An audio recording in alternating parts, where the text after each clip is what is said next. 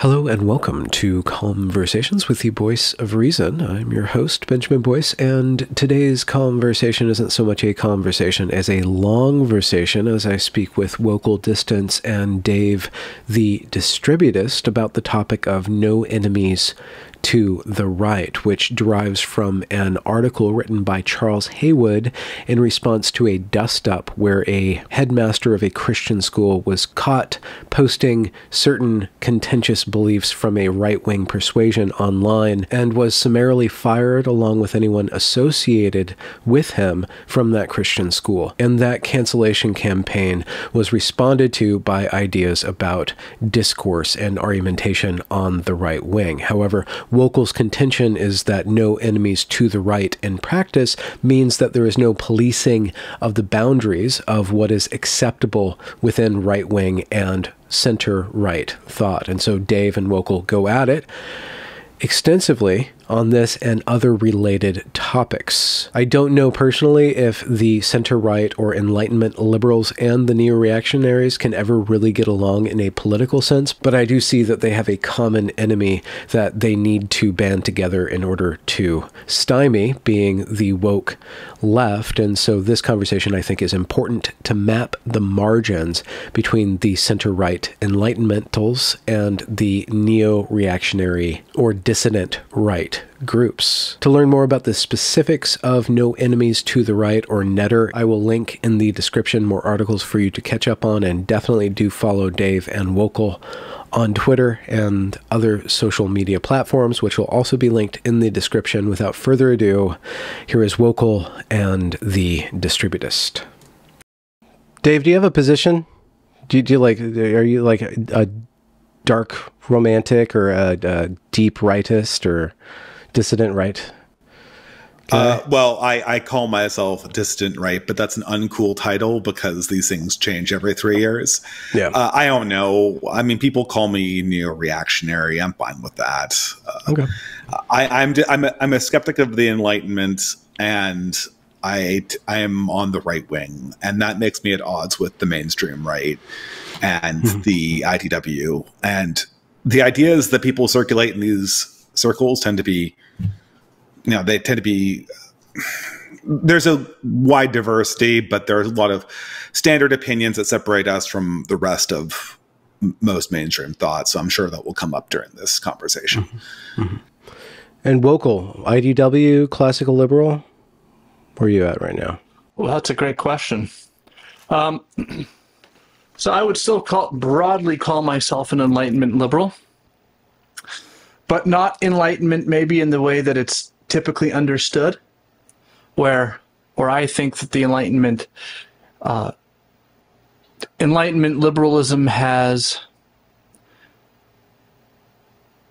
the sort of leftist wing of the Enlightenment liberalism opened the door to the postmodern wing, and that's a serious problem.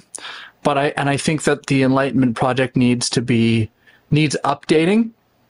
But I have not rejected, I don't think I've rejected some of the fundamental tenets of Enlightenment liberalism, reason, democracy as understood, not in the way that the kind of critical Marxists understand democracy, that there is a fundamental human nature, that there is objective truth.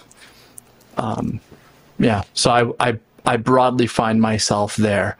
But that's not to say that I accept the positions of the neoconservatives, because I don't.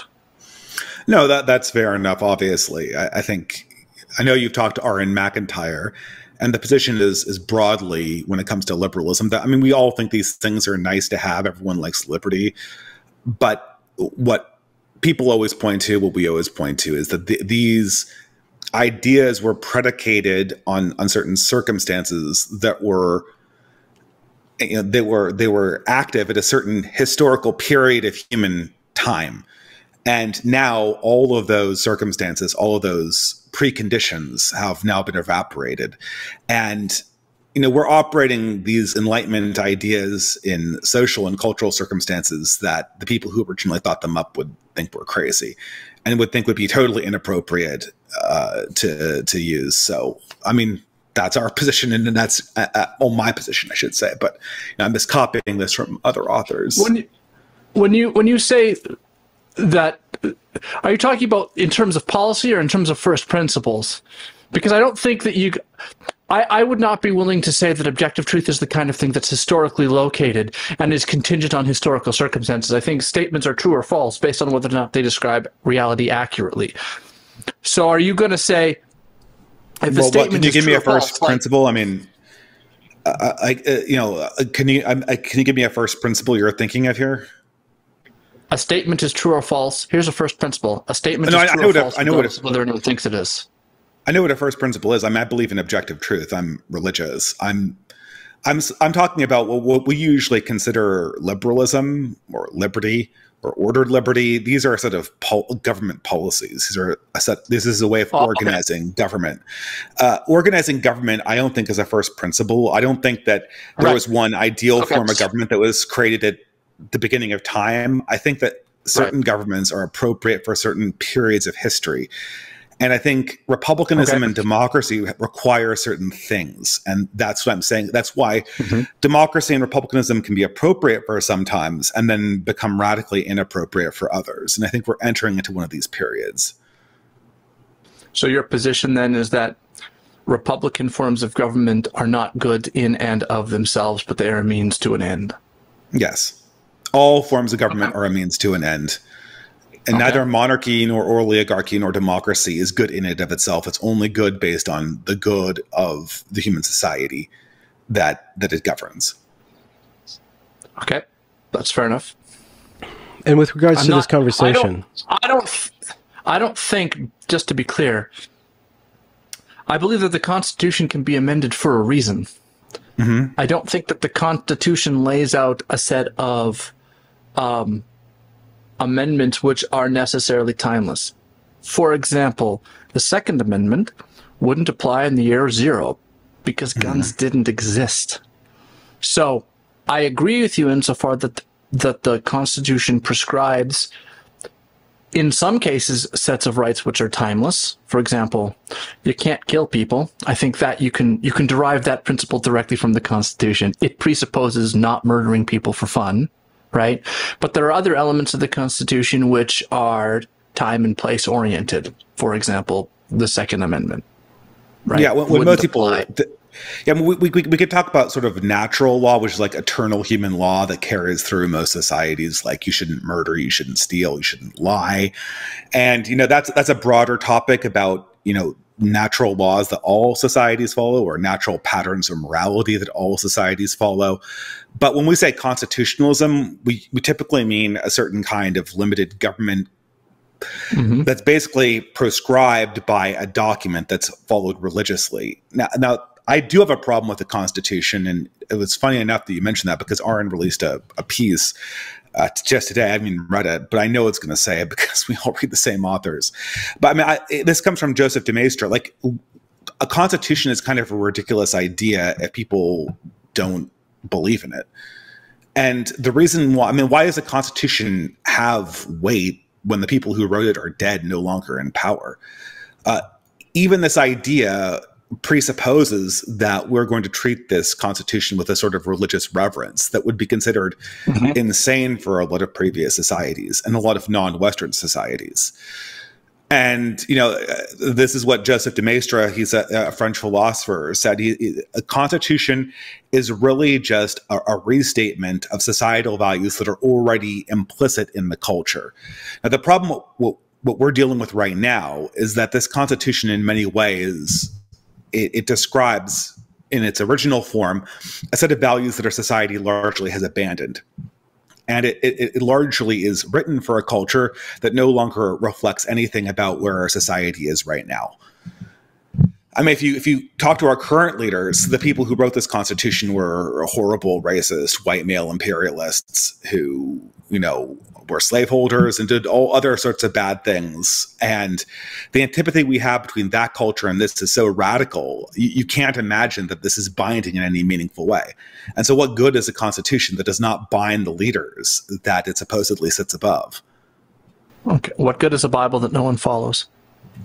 Precisely. I mean, you could say that it's for future generations to see. I'm putting the point back to you. You say you're a Christian, right?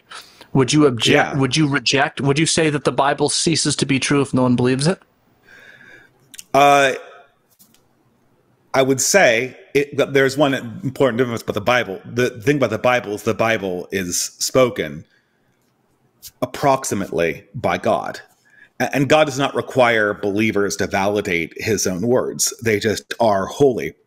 Now, if you want to say that the Constitution is sort of like, is infused with holiness such that we could consider it a divine revelation, I think that, you might have a case, but if this is just a document that some guys wrote 300, no, it was less than 300 years ago, but 200 and something odd years ago, if it's just a document that some guys wrote 100 and something odd years ago, then that absolutely depends on society's reverence for those people, those ideas, and the morality system they followed, which at this point among our ruling class is very, very low. I think there's a fundamental, I think you're conflating epistemology and social force in the following way. You're saying, well, if this is just a thing which people wrote, and it doesn't have any weight to it, the social force of whether or not it has any weight to it is irrespective of whether or not the principles contained therein are true, correct, good, right, etc., etc., etc. So, if you the Constitution is a document by government, right? Right. Whether or not it's a document by government is not the point. The point is either the principles contained within that document are true and worth defending or they're not. Now, you could make an argument and say, well, some of the principles in it are true and worth defending, and some of those principles are outmoded, outdated, and built for another time. That's a fair point. I just want to know which one you're going with. I don't think there's, and I'm not, you could probably find something announced in the Constitution that I would consider an eternal moral imperative.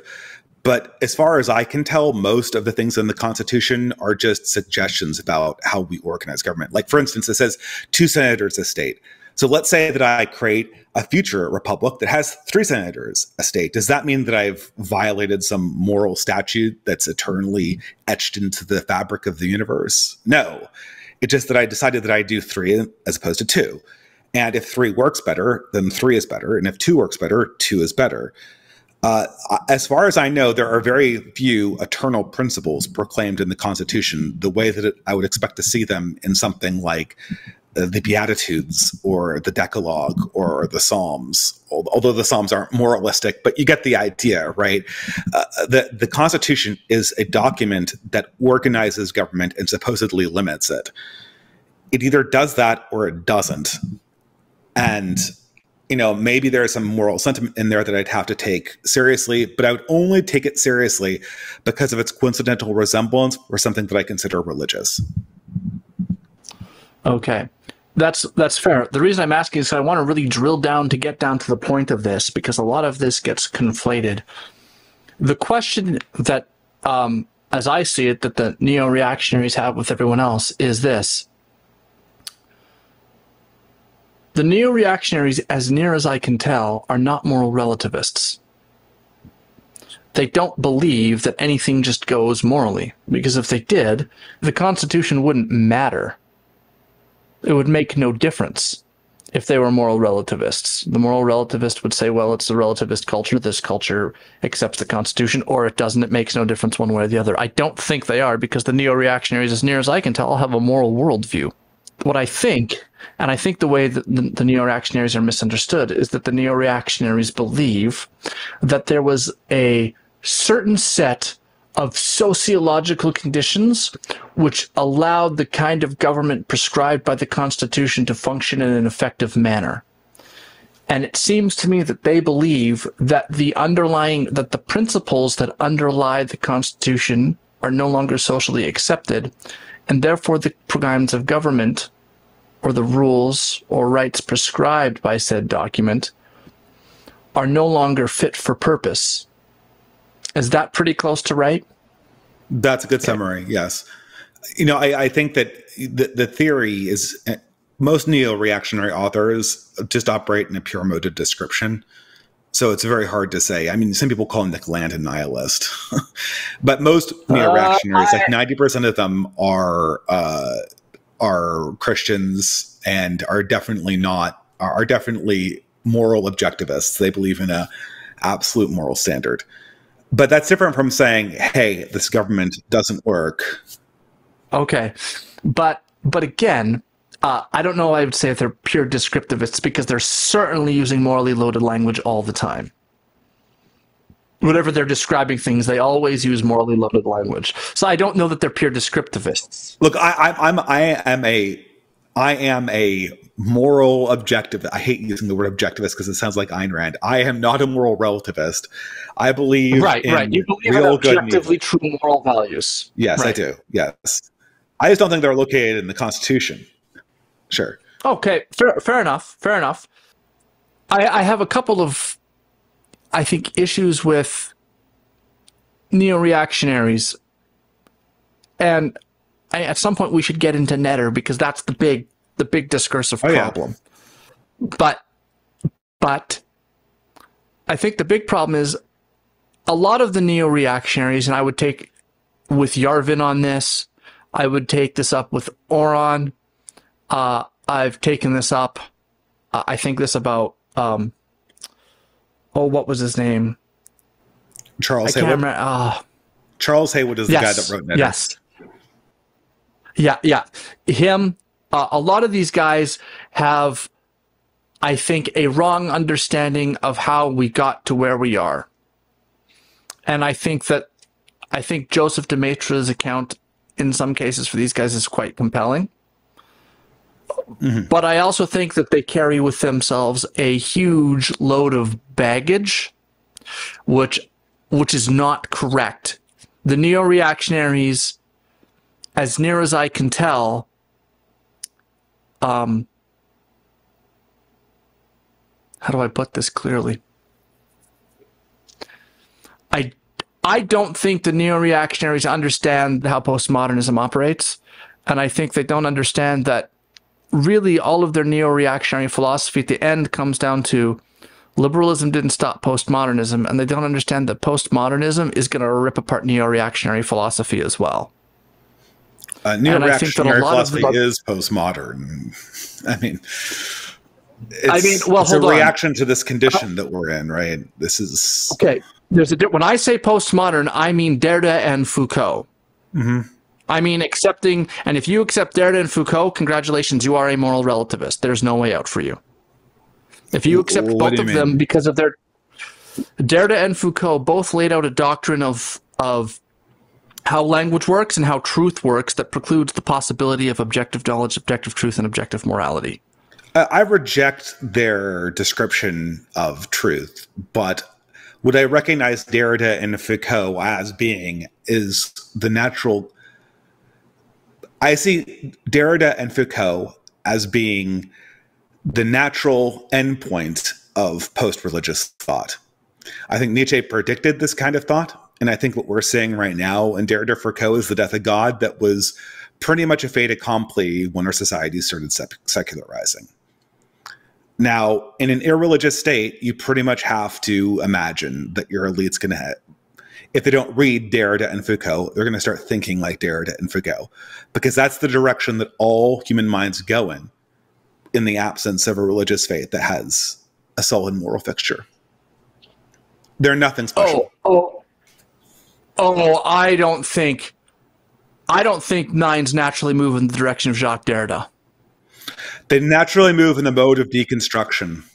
The details, I think, are less important than how these characters are described.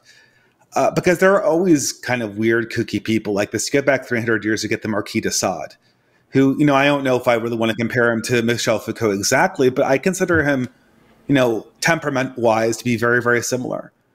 But he was just like this random kook who spent his life in an insane asylum. Why did these ideas take fire and get adopted everywhere?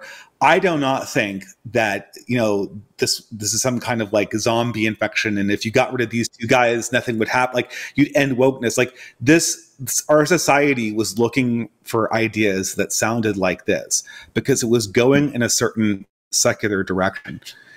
If Foucault had been hit by a bus when he was 7, somebody else would have done this because it just naturally suggested by the state we are in culturally, religiously, and civilizationally. Okay, so when Foucault and Derrida started writing their postmodern ideas, again, and Searle talks about this, these were people who had a particular political ideology, and from their particular political ideology, they were looking for a philosophy that would allow them to enact it or give them excuses to enact it. And they realized quite correctly, as Searle says, that if they got rid of that objective truth and standards of objective truth and objective quality are standing in their way. And so they came up with a philosophy that they wanted to use. Kelly Oliver, feminist philosopher, very, very explicitly stated that what they wanted was theories that were politically useful, not true theories, not false theories. Isn't that what Dave is saying, is that the culture at large was just looking for theories to pen their justifications for acting in the way that they do outside of, let's just say, objective moral truth? I'm going back to Eldon Eisenach, and Eldon Eisenach argues, and I think he's correct about this, that what happened in the 1920s, or leading up to the 1920s through characters like John Dewey, was the creation of a political hegemony of progressivism. And the political hegemony of progressivism, as Eisenach says, turned the universities into sort of a church. And what that did is it changed the milieu. And it created, in Eisenach's term, a sort of a new American political regime. And what he says is that the progressives had a moral center, they had a moral worldview. Most of them were Christians, most of them were mainline Protestants, a lot of them were Orthodox, and he gives names, but that they had a faith in progress and that they created a political hegemony within universities, academia, journalism, etc., etc., etc. This got into education, and it engaged the project of socially transforming what the institutions were. The problem is that because they were seeking progressivism and always looking for the new ideas, and they were not liberals or conservatives, they were progressives, and Eisenach distinguishes those things, they left themselves open to attack from the postmoderns. The postmoderns, again, joining in with the neo-Marxists, took over your institutions of culture through a long march. I actually don't think that the culture at large in the 60s and 70s was looking to do away with objective truth. I think that there was activists in universities in the 60s and 70s who were looking for a particular political program. And with the increasing utter failure of Marxism in the form of the Soviet Union, they needed something.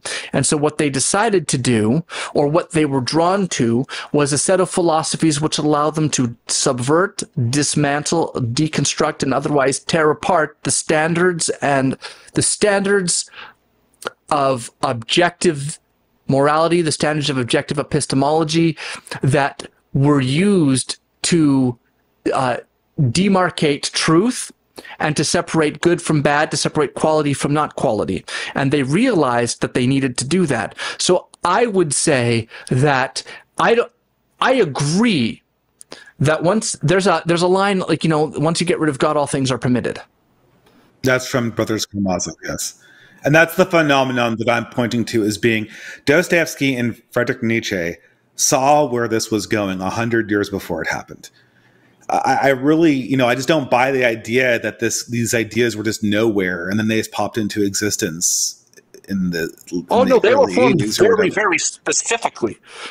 Like deconstruction and the way that it operates was formed very, very specifically as an attack on liberalism, as was Foucault's ideas. These ideas were formulated very specifically, and the authors repeatedly talk about how they're doing that. Angela Harris in in her article on jurisprudence, I think it's called The Jurisprudence of Postmodernism, explicitly says that they're adopting postmodernism for its corrosive power.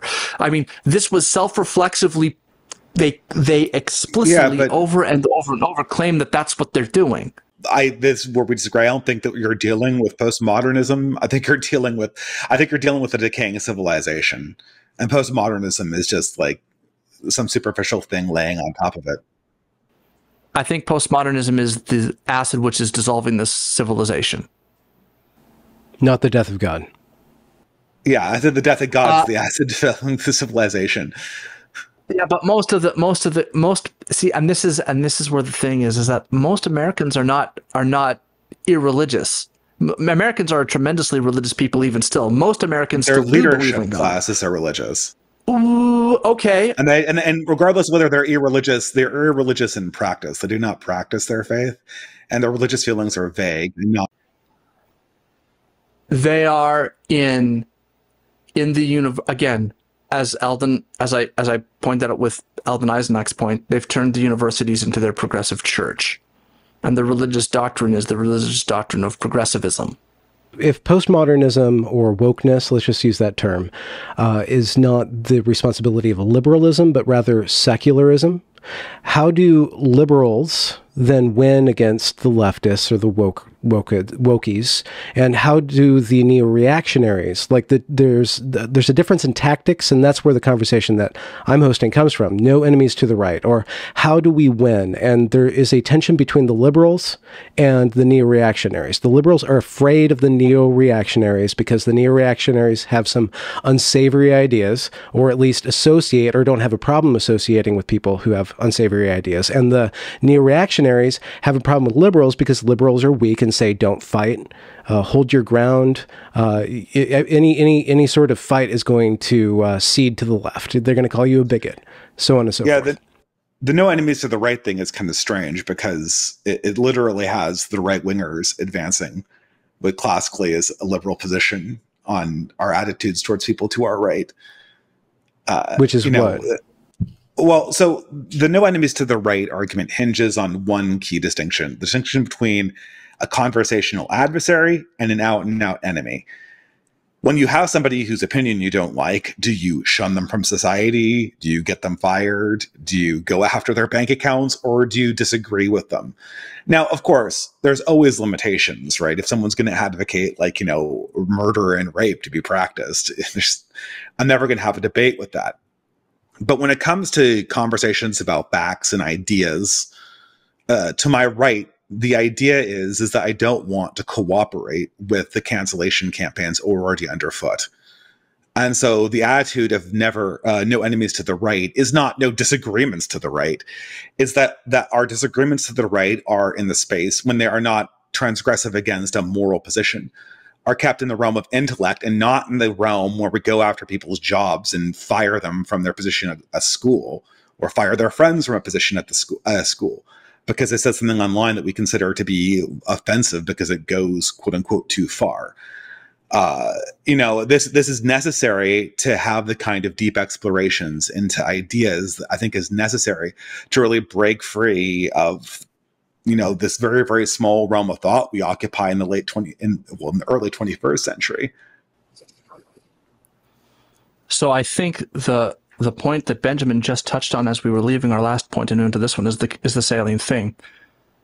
Mm-hmm. My view is that the political left created all of these social theories with the political ends in mind first, and they cast aside the truth to do it.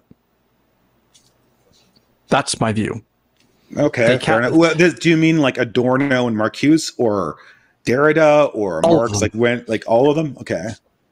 So if you actually go back and read, I'm writing an essay on this right now because the old line was that postmodernism and Marxism are incompatible, because postmodernism rejects meta-narratives and rejects objective truth and rejects objective morality, and Marxism is supposedly. But if you actually read the Marxists, I agree with that. Read J. Martin's The Dialectical Imagination, and if you actually read him, when Marxism from the, I would say, early 20th century started moving into cultural criticism through the Frankfurt School, mm-hmm. the sociology of knowledge came to the fore, and they started objecting to objective truth early on.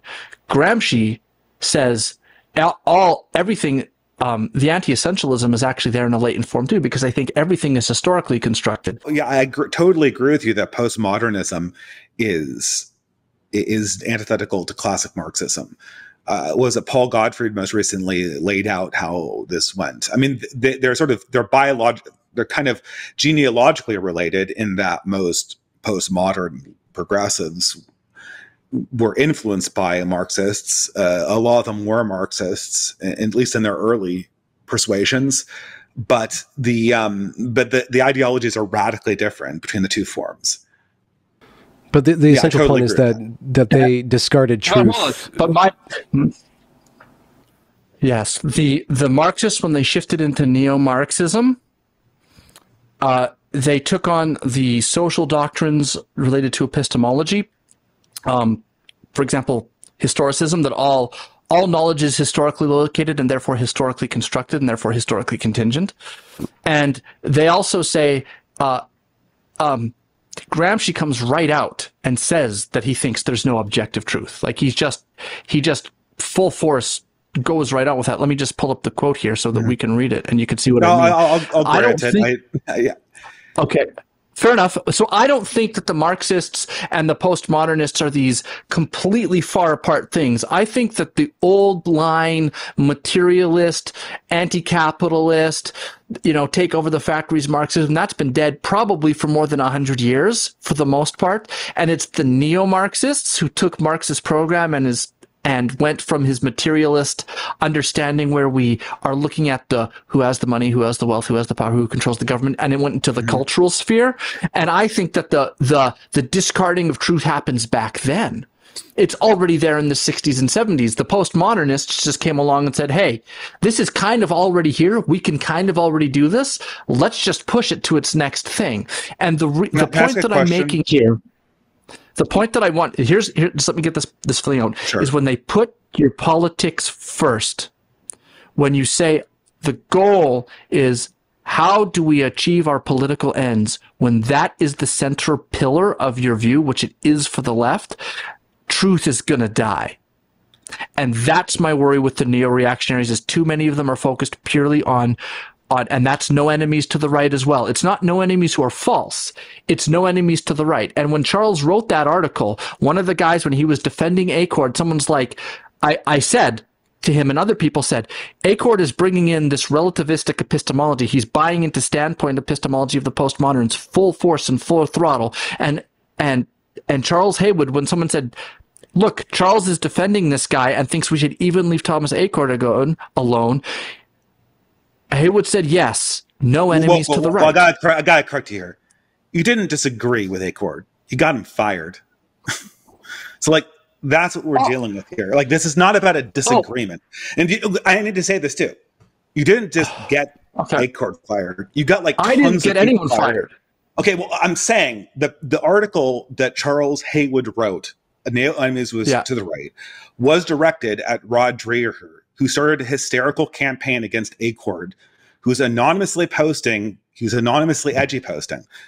And he got him fired from his school, along with a ton of other people, for not renouncing him preemptively and signing on to all these weird statements that are factually inaccurate about history. That's what we're reacting to, is a cancellation campaign. Now, if you want to go on and debate the points about what Thomas Accord said about nationalism or the historical necessity of ethnicity in politics, I think that's an interesting thing we need to do.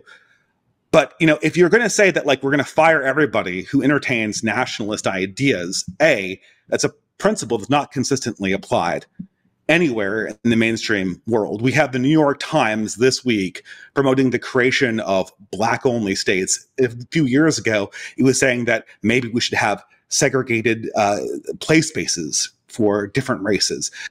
Look, if you're going to fire people for saying things that the New York Times is saying with a different racial group attached, that is a huge problem for open discourse. And that if you play ball with that, I don't see how this is representative of any kind of moral standard that could justify itself in any way. Well, for the point here is, there's a couple of things wrong with the narrative here. First off, it's not, I would have a serious problem if they had went and got Accord fired from a Denny's. Or if they had gotten Accord fired from his job selling lawnmowers. Even if he was doing really well at selling lawnmowers. or his job building guitars. I would have a huge problem with that. And I would say, look, we don't go after people's livelihoods for things like that. But what Acord did under his, well, first of all, there were two things. One, what did he do? One, there's two things. One is the bold-faced lying he was doing in public. Fair enough. Two, he was attempting to in his podcast, he was saying one thing and then privately saying another thing, and he had memes about how his anonymous account was his real beliefs. And then three, his views on education as they were espoused called for racial segregation, and he was a headmaster of a school. The New York Times just called for that, dude. The New York Times just called for that. Yes. And here's the point. Okay, and so here's like, the point. This is ridiculous. Like you're not firing for this. If Thomas Acord had said this about any other race, he would not be fired. I absolutely would. You would. No one else hold on. does. It is true. Oh, wait. It is true that the left absolutely does not police this stuff when it comes from the left. That's absolutely true. You could say abhorrent racial things about segregation. And in fact, Chris Rufo's done wonderful reporting on things like affinity groups being pushed in public schools, which separate by race and people don't get fired. I'm not disagreeing. What I am saying is that when the left gives up its standards, I'm not giving up mine. Especially when someone's got the power to actually enact them in a school. There's two things here. First of all, there is look, the context of this individual person is one thing. And it's important to understand that you didn't just fire Acord. You fired like 5 people because they wouldn't denounce him. I don't know the number, but I know one of my good friends was fired from the school because he refused. I mean, they didn't call it that, asked to resign or whatever, because he wouldn't go along with the ridiculous ahistorical statements about the nature of ethnicity and nation building and nationhood.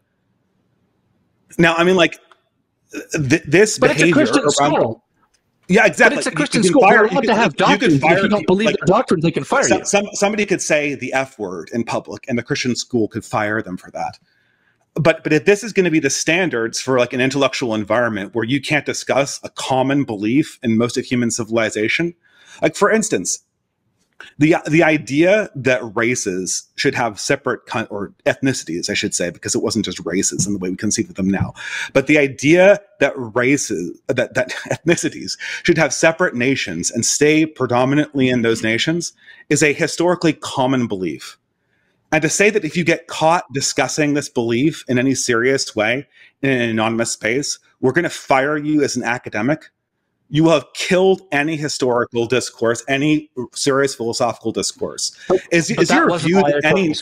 I need to ask you this, Wokal. Is your view that any nationalism should be a fireable offense for an academic, like prescriptively?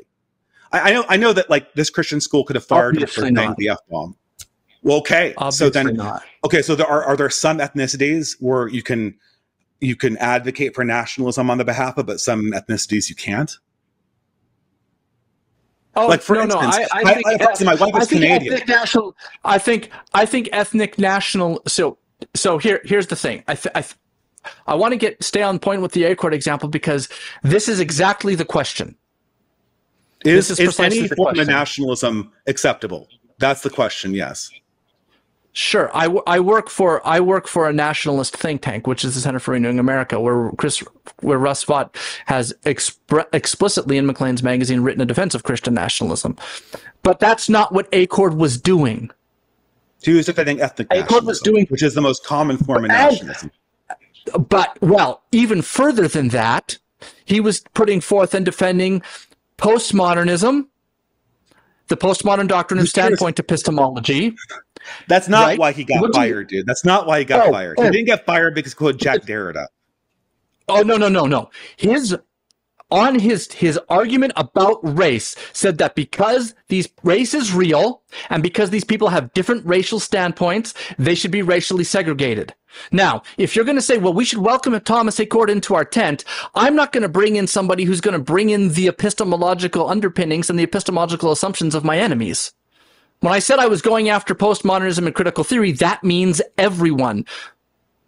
So this idea you should just fire all that. I mean, the problem with this is that I'm trying to understand exactly what your standard is for firing people. Like, is the idea that this is obviously in a, I think it's in the highest. Maybe I should say this. I think that the only justification for firing Acord has to do with the internal standards of the school. I don't think if he was dealing with any other job, he should have been fired. Truck driver, computer programmer. No, he shouldn't have been. These statements were not spoken in the capacity he had as a teacher. They're spoken private. They're spoken on an anonymous account online. So the idea that this is, again, like, it's a private school. They can fire him for saying the F word, but I mean, no, well, I ask this. So they're a Christian school, right? If he had privately admitted that he was actually an atheist, should that be fireable? Yeah, I think they could fire him for that. This is what I'm saying, right? They could fire him for that. They could fire him for, saying the F word, because that is profanity, right? Like, as a Christian gentleman, and they certainly can fire him for lying, right? But that's not, the thing is, Wokal, the reason why this made so many people angry is that this didn't end with Accord. This carried on and got a bunch of other people fired for not essentially renouncing all forms of nationalism that had any ethnic component to them. So that's what people are really angry about. That's right. Okay. No. That's because there's Mott and Bailey here going on too. Because this is what happened, and this is why this is obviously why they fired him. It had nothing to do with misrepresenting his opinions online. It had to do with his explicit nationalist beliefs. That's why the other people got fired. No, it had to do with his explicit racist beliefs. He wouldn't. Okay, what? It wasn't that you're like, for example, calling a sitting congressman a negress would be one of them. Yeah, that's racial profanity. Abhorrent views about Jews. I mean, he was pretty clear. Wokal, listen to me. I keep on saying this, and I don't know if the mic's breaking up or you're not hearing me. If that was the reason Accord got fired, then it would have ended with Accord, but it didn't. So I know that wasn't the reason. There were subsequent firings because people wouldn't sign on to ideological positions that were essentially renouncing all nationalism that had an ethnic component to it. Most nationalism has always had an ethnic component to it. That's just been the reality of human existence, and it probably will be the reality in the future with different ethnic breakdowns because ethnicities change over time. That's how I know this was not, as you described it, this was not a narrow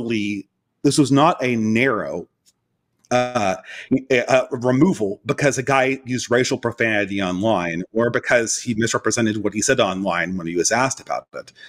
This was more ideological and it was broader, and that would be being driven by the hysteria that was kicked up by Rod Dreher, largely after Accord was fired.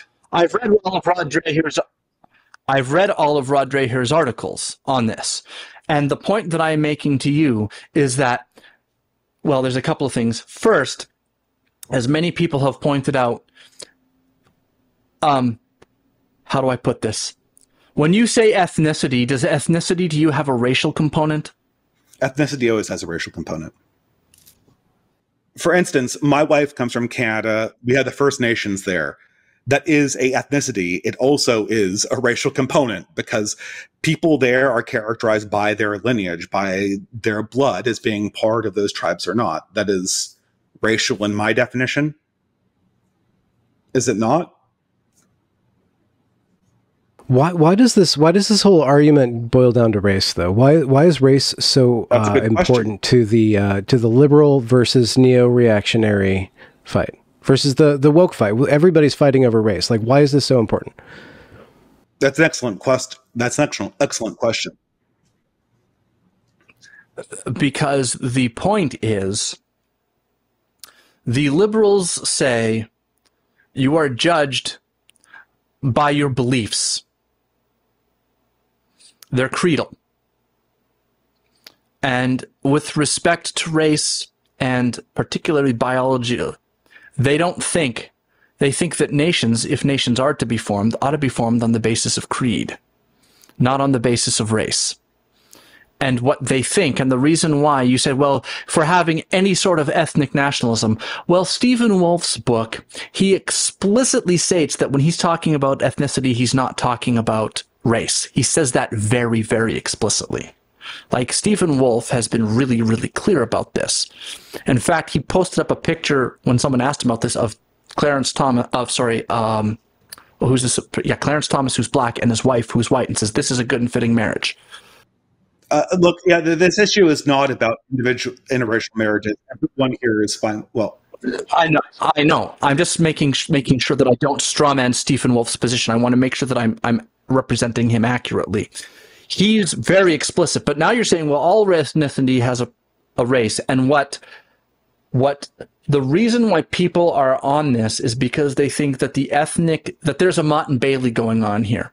That the Mott is, well, nationalisms have almost all nationalisms have had some sort of ethnic component. So if you want to protect America, you have to be some form of nationalist, and nationalism has some form of ethnicity. And that has some sort of race realist position to it. And now if you want to be an American nationalist, you have to buy into a sort of racial nationalism. Well, I'm interested, though. What do you mean by race realist?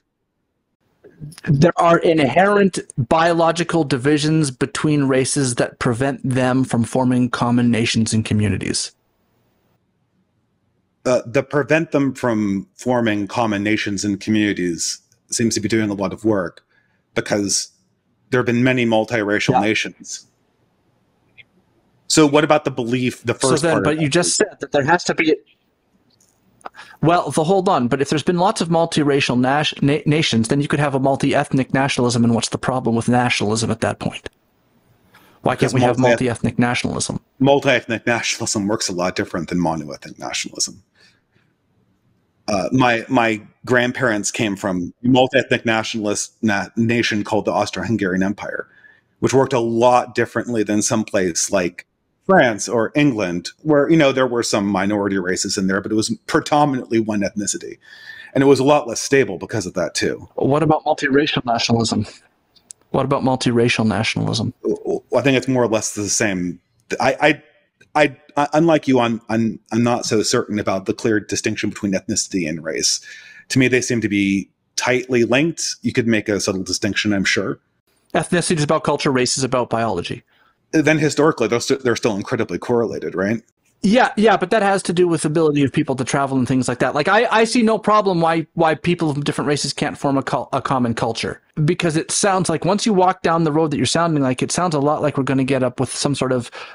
If you're going to have a nationalism, on your view, we're going to have some kind of ethnic and racial component to it. Well, if nations need to be separate, we're walking down the road of racial... I'm not nationalist, by the way. You're not, but for the people who are nationalist, all of a sudden, they are, if your description is correct, going to be having to walk down some kind of road of racial segregation. Or at the very least, racial policing to ensure a large, homogeneous racial majority. No, I mean, like, so for instance, when you say segregation, do you mean... for segregation, or do you mean just letting people live where they want? From what you've told me, if nationalism implies an ethnic and racial component, then to have a nation, you have to have, at the very least, a homogeneous majority race. Well, what? I just told you that there were multi-ethnic and multiracial nationalisms like Singapore and Austro-Hungarian Empire, right? Okay. They work a lot differently than the more cohesive mono-ethnic nationalisms, but they're still possible. Like, we can read history and see that they're possible, but right. I'll put this one. I asked you a question about, integration versus segregation. I mean, my grandmother lived in the Austro-Hungarian Empire, and she lived in a town that was German. And then, 20 miles away, there's a town that was entirely Hungarian. And then 20 miles to the south, there's a town that's entirely Slavic. And everyone stayed in their own little bubbles. They even spoke different languages. That's been because, and it wasn't because like there was a law that said that they had to stay there. They spoke different languages with the different customs. They didn't want to live together. Is that segregation in your book, or is that, is that dangerous ethno-nationalism? Well, I don't. And this is kind of the point that I'm trying to hit on. The liberals have no patience for the position that nationalism requires ethnicity or race. And they think, as Jordan Peterson has said on a number of occasions, that once you bring race and ethnicity into your nationalism, that's gone too far. And they're policing their borders and boundaries and saying, we're not going to work with you. That's what they're doing. Now, a chord getting fired was probably for Rod Dreher is, why is this guy, I don't want the man who says these things to teach my kids, and so I'm going to use my position on Twitter and my notoriety to get him gone. Whether or not you agree with that, I can't think of another position where somebody who has done what Accord has done has had a bunch of right-wingers go after him for his job at other places. For example, yeah, I see that rhetoric come out of teachers' mouths all the time where I live. It just has a different race attached to it. All the time. This is a common sentiment if you just switch the race. Okay, so seeing a hysteria campaign kicked around to remove a guy and all his friends because he flipped the race on a sentiment that's common where I live, that seems to me to be hysterical and out of line.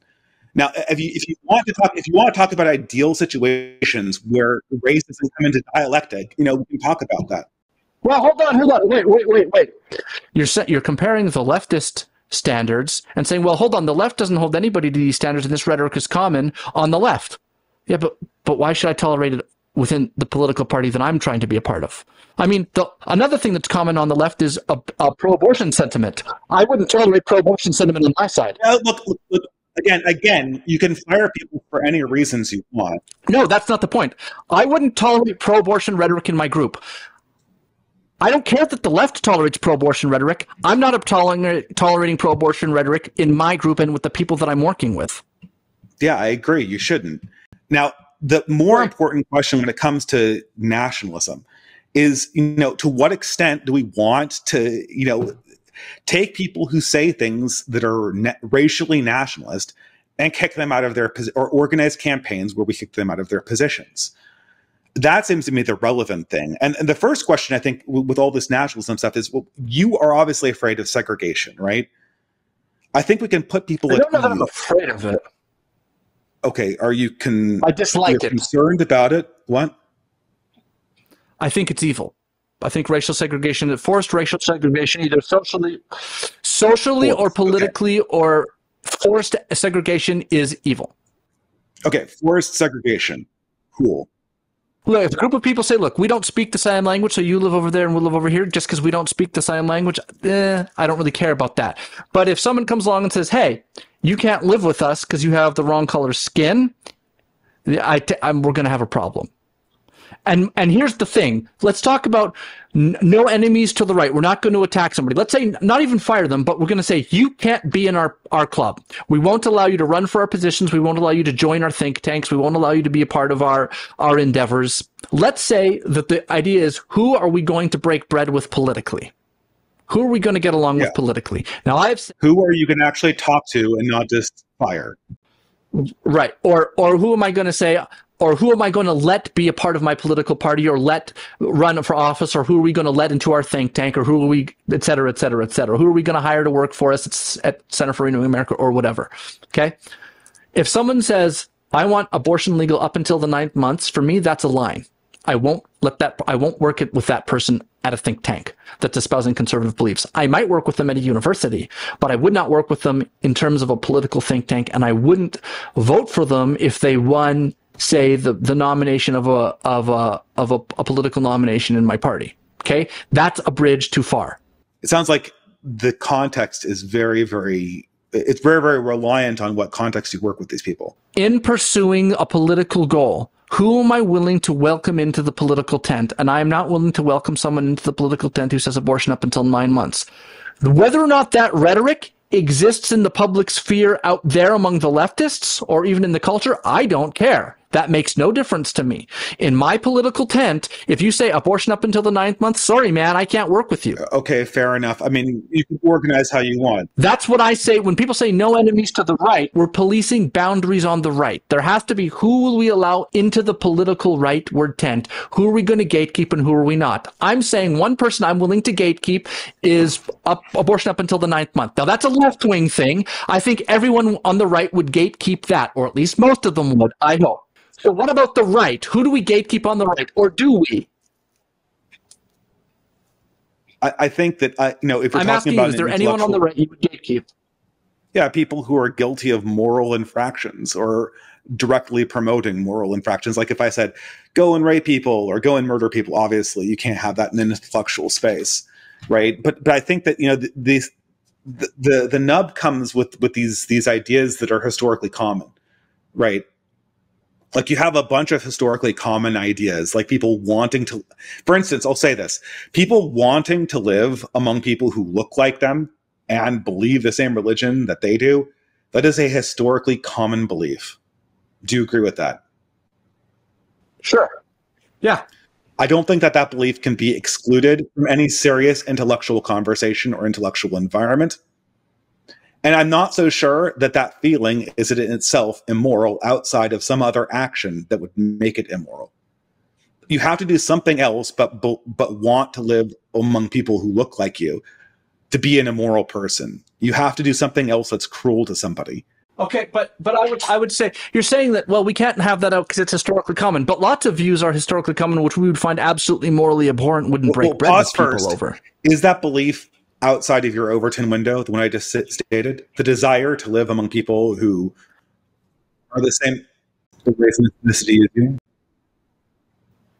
So if you mean by that, I want to live amongst people who have the same racial features that I do, same skin color roughly, that look like me, that are a part of my race, and that race in and of itself is a necessary condition for my community, I would say, yeah, that's a problem. I said one condition among many.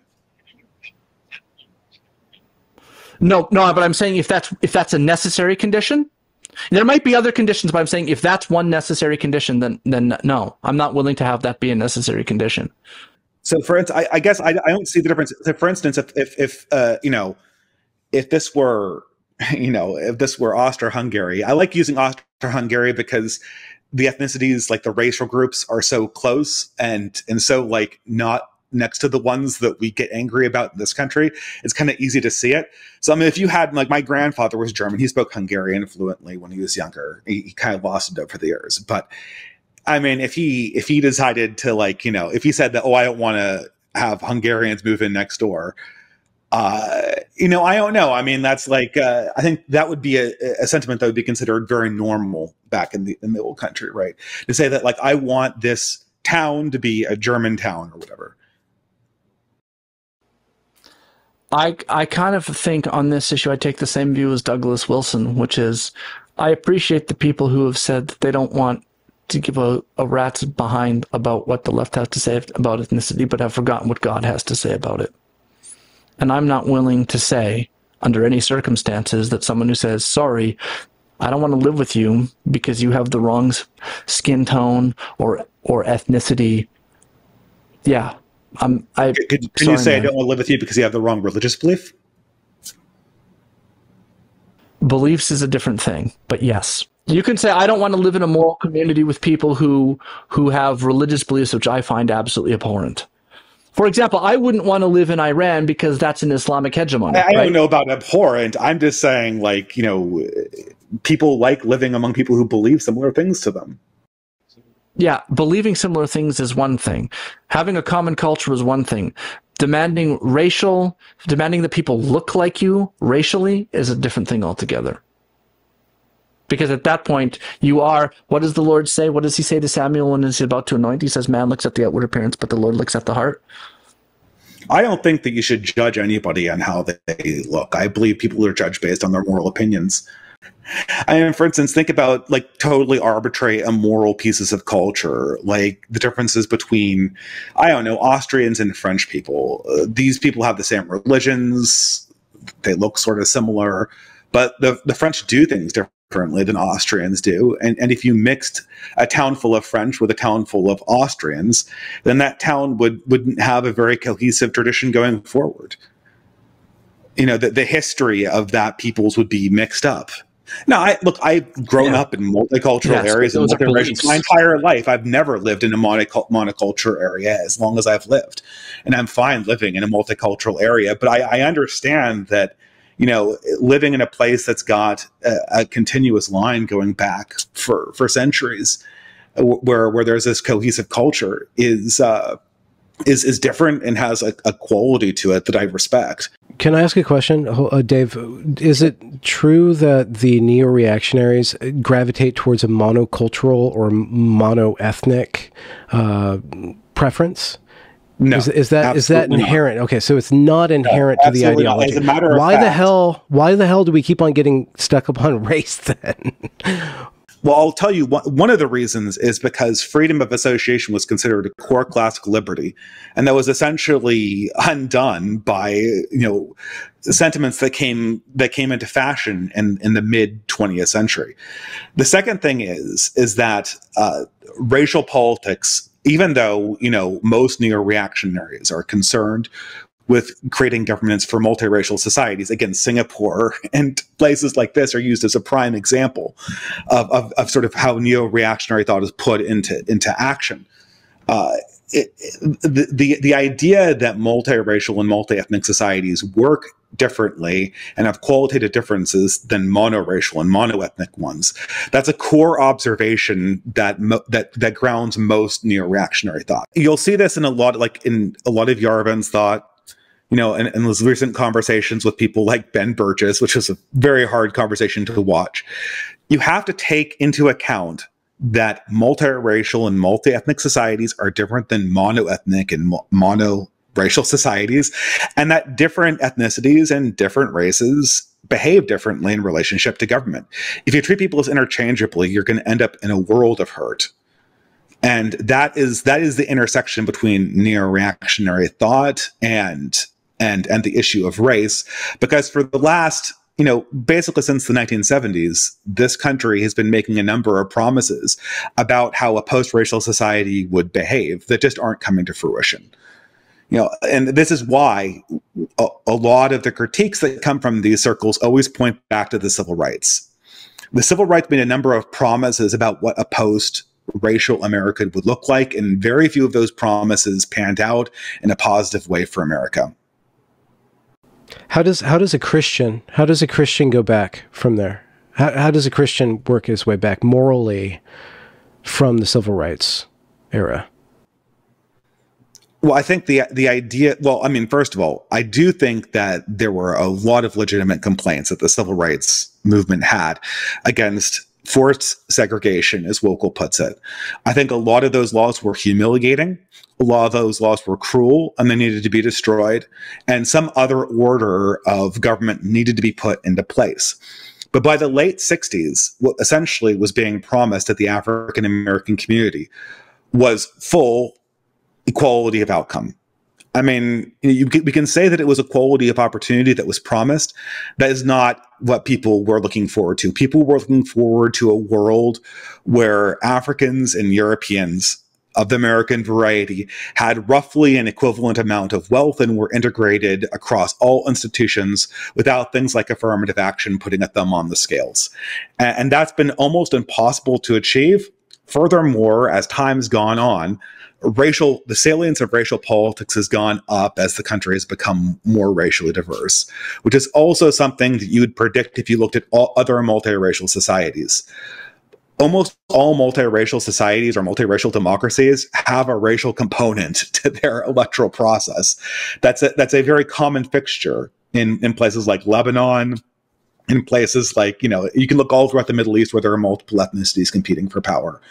There's very commonly, if not in almost all cases, a racial dynamic to democracies. How do you impose that in a post-racial society as a Christian? How do you actually start to discriminate based on race after? I don't think from we should. This point. Okay, so I don't think we should. I think that the way to the way forward is to essentially allow people to organize their own communities. I think that forced integration is I mean, how do you feel about things like busing and forced integration locally? Oh, I'm curious. Okay, so I actually would oppose busing and things like that, but I think your argument undermines itself, because you were pointing out how there was all these divisions in Europe, and that's true, but at least now in Western Europe, these nations get along just fine.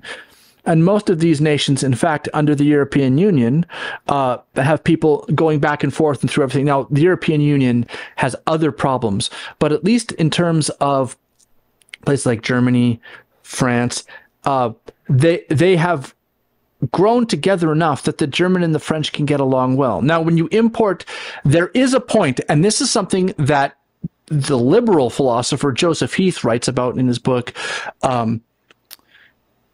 Cooperation and Social Justice. There is legitimate concerns about bringing in people who don't share a common culture, and how fast and how many of them you can bring in.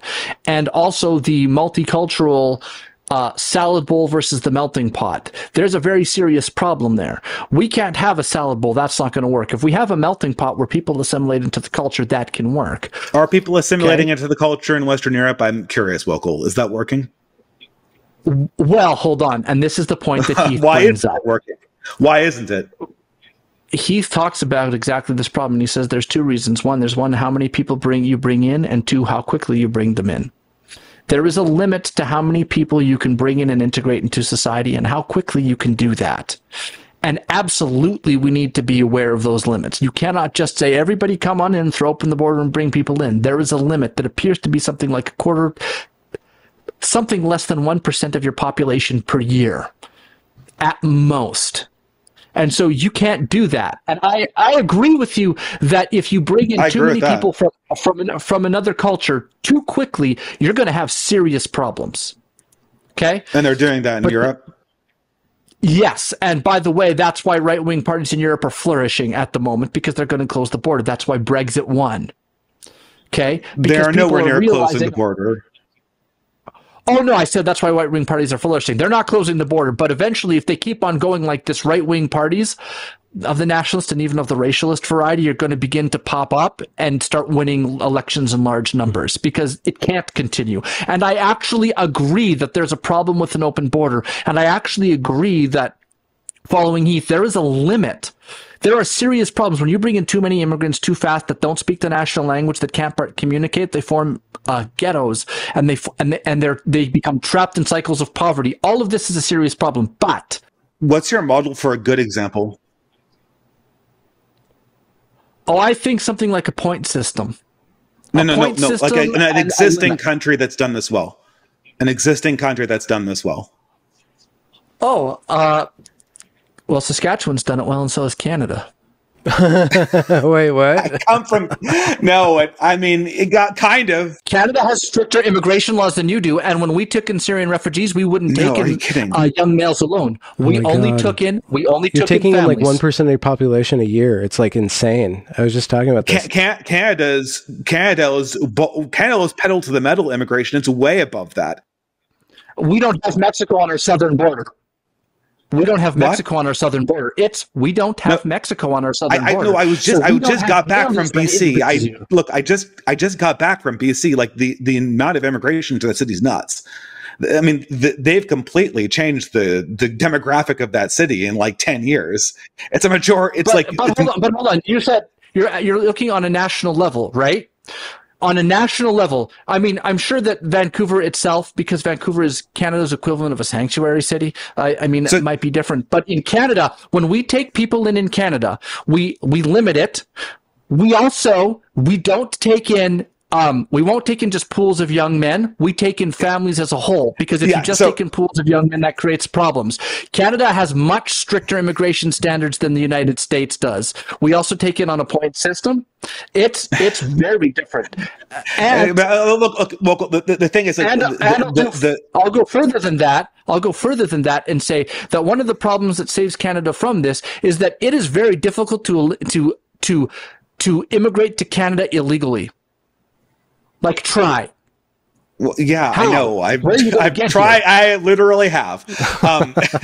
Believe it or not, I literally have been to the border for illegally trying to enter Canada. So but Canada does not have the racial and cultural segregation problems and the racial and cultural issues that the United States does. Our racial and cultural issues is with Indigenous people, and they were here as long as we were. It's very quickly imported. The reason why Canada is doing a little bit better is that the immigrants it's imported have been richer on average. But they have 100% changed the culture of the country. What do you think that means when I say we have a point system? We pick and choose our immigrants. Yeah. You have to have a family if you come. Like I'm saying, there's rules in Canada, man.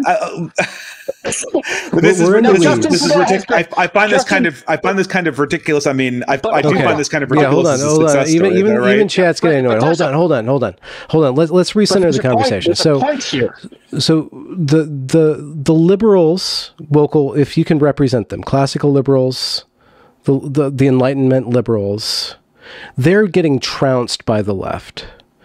The dissident right is trying to formulate counters to it. The question is, how do you win, and why do you guys not get along? Why does the left or the liberals not get along with the neo-reactionaries, and why does the neo-reactionaries are constantly, they're kind of just like the left. The liberals get the bullet first. In a certain way, you guys are even more pissed off at the liberals than the left. So if there is a common enemy, why can't there be common friendship? Okay, so the conversation we just had demarcated the line. The neo-reactionaries see the social strife as being a product of inherent ethnic difference. Liberals see the problem, or at least the right-leaning liberals see the problem as a matter of refusal to enact policies that allow assimilation. And one of Heath's points in his book is that he says if you are going to immigrate to Canada, you're not just changing your geographic location, you're also joining a society. And that means joining the society on the terms of that society. And that society is allowed to place forth terms on which you are allowed to join it. And we are allowed to restrict immigration on that basis. We are allowed to demand that you learn the language, that you learn the civics, and that you adopt certain behaviors, policies, and ideas when you come here. So what it means to be Canadian is just, I mean, the language, everyone speaks English in Vancouver. That's, I've been there all the time. The population has been completely changed in 10 years, but they definitely speak English there for sure. Everyone speaks English. Outside of speaking English and following the laws, though, I mean, what does it mean to assimilate into Canadian culture? You have to accept the There's a drum beat in the background. Oh, pardon me. I think, so there's a very serious question, but yeah. There's a question about Canadian identity, and that question's been in existence for probably a half century, and it was written in the 60s that Canada didn't have an identity. There was no exclusive. So what do you assimilate into? Identity. But I don't think that's right. I think the thing that you can assimilate into certain things about Canada, things that are based on having a common language, having a common set of values, having a common history. Oh, would those values be different than American values? Common history as an immigrant? Yeah, how could you have a common history if you're an immigrant? No, you're grafting yourself into the tree. What you're doing is you're saying, look, I want to join your society. There are certain things that make that society function that allow you, the things that are needed are the things that, and I couldn't give you an exhaustive list. So it's not race, it's not racial. Is it Christian? Do you have to be a Christian? And if it's not Christian, you have to be liberal. Norms, and if it's not liberal, do you have to be norms, what? It's language, norms, values. And when I say norms, that includes such things as professional norms, career norms, everything from how do we behave at a grocery store to what our moral values are. I couldn't give you a list of all the things that make up. I have one thing to point out here. So this is more or less the line that you get from California and Britain and France. They all say, we expect immigrants to come here, but they have to learn the language. They mostly learn the language because they have to. And then they say, we also have to adopt the French values and the French norms, or the Canadian values and the Canadian norms, or the American values and the American norms. I don't think they say that. They all do. They all do. Yes. All the parties say that. That's the salad bowl. That's the salad bowl. What do you mean the salad bowl? The immigrant, so the politicians say this, and the norms they want are all the same kind of managerial lowest common denominator. Just be a polite person, be a good worker. The same norms that your employer wants you to follow, and that you get in your HR presentations. The norms. Yeah, like the norms, the British norms that when the British politicians like Richie Sunak said, well, they say need to follow. I don't think they know that they use the actual word norms. They say like, we follow our British values. I think that's the one they use in Britain. But the British values and the Canadian values, they're the same kind of corporate HR values that you see everywhere else. So it's a completely homogenized template that people are expected to fit into, with nothing specific to that culture or the other one. The society you're creating by assimilating into a default lowest common denominator and having nobody that has a thicker history or ethnicity in common, that's very different than the one that's forged through hundreds of years of commonality. And neo-reactionaries have an answer to that? But that's the point. That's exactly, you just touched on the exact point. The point is, and the reason why we limit immigration on the basis is because there's a certain amount of thickness that comes with the Canadian history. There's a certain amount of thickness that comes with the British history, the kind of thing that you can't state explicitly, but that you only get through the osmosis of living in the culture. And if you bring in too many people too fast, you water down the culture so that it can't be potent and it can't be absorbed. The problem if you are a Chinese person living in Vancouver, you could go your entire life and never meet a Canadian who was from the original Canadian culture of there in the 1990s. You could go your entire life and never meet one. And I said that the Vancouver is Canada's equivalent of a sanctuary city, but you couldn't do that in Saskatchewan. You couldn't do that in Regina. You probably couldn't do that in Winnipeg. You probably couldn't do that in Hamilton. The point of the matter is that you can limit immigration on that basis and for those reasons. And as long as you are limiting immigration, as the people will assimilate, and the best ideas that they bring with them will be brought into the culture at large. The problem is that the people who actually run the immigration thing tend to be leftists, and they tend to actually do the opposite: abuse the immigration system, change the rules without telling people, and then bring in all kinds of people without applying the proper merit, without applying the proper limits, and without applying anything else. So again, the left is winning.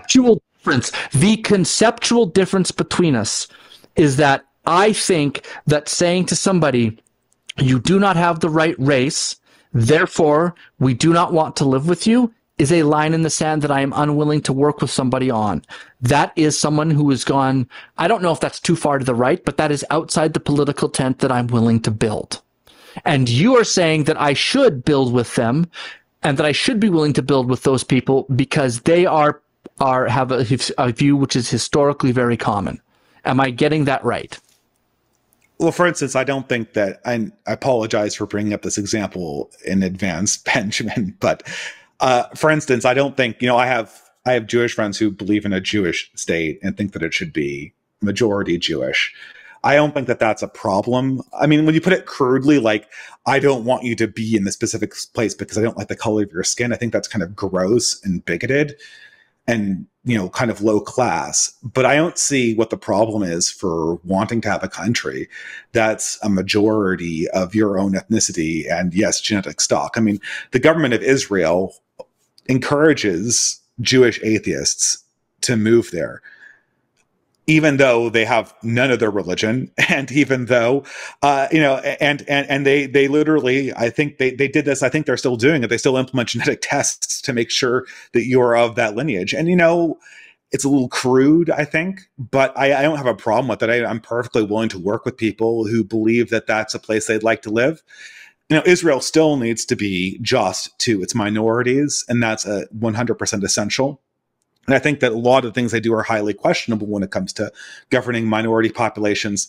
But I don't see why just wanting to live around people who are like you is such a moral infringement.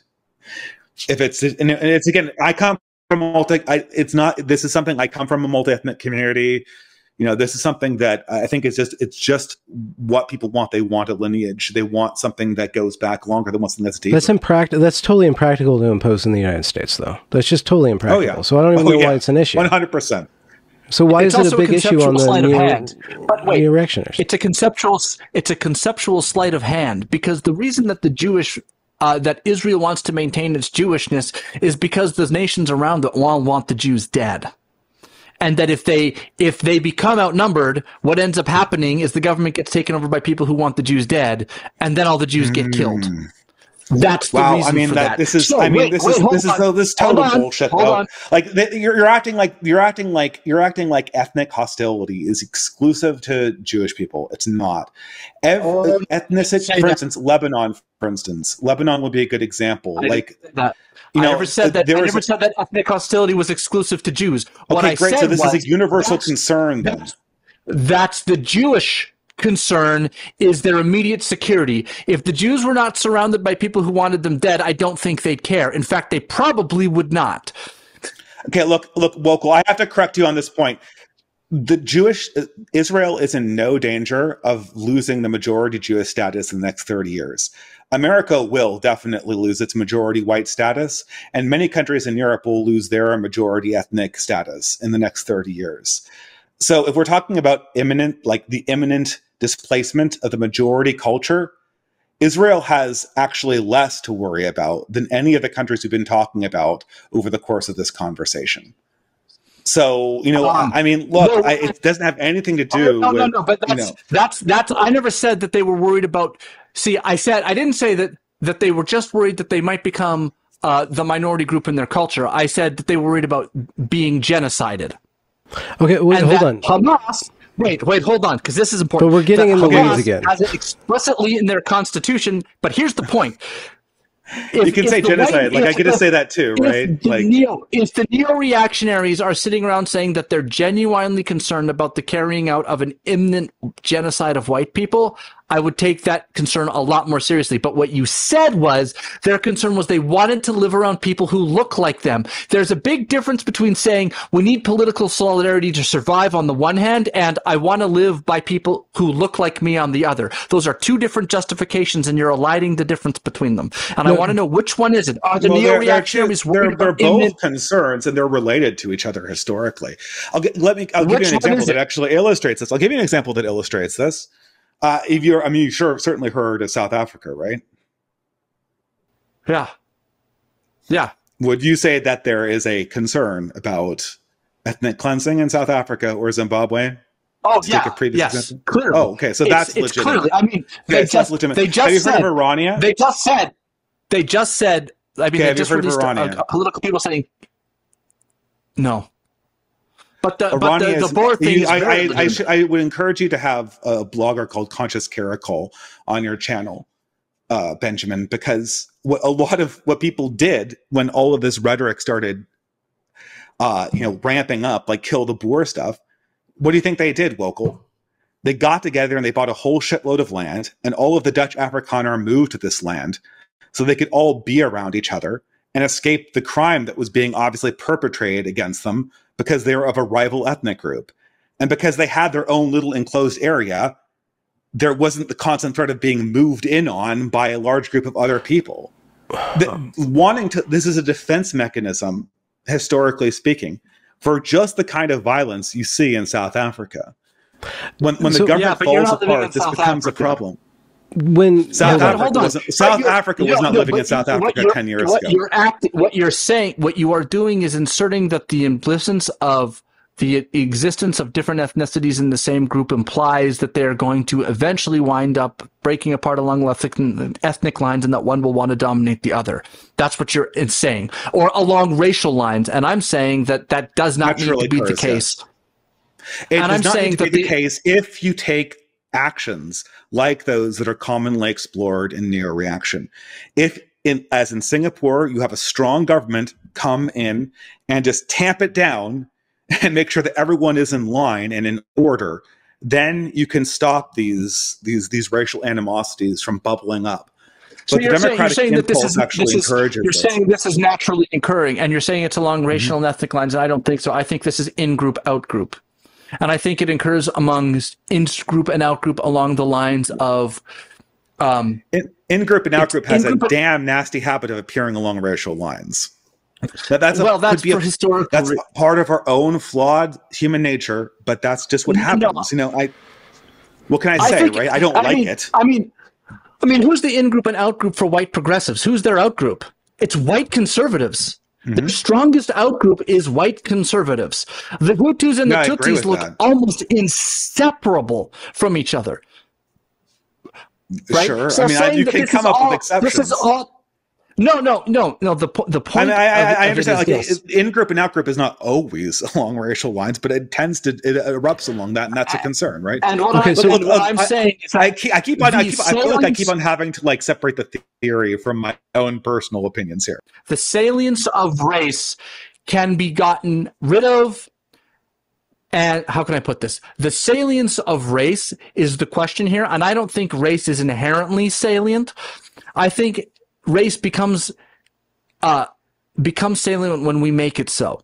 It's not like the difference between males and females, where literally men can't give birth. And I'm sorry if you get a strike for that, Benjamin. You could strike that from the record if you have to keep your YouTube channel up.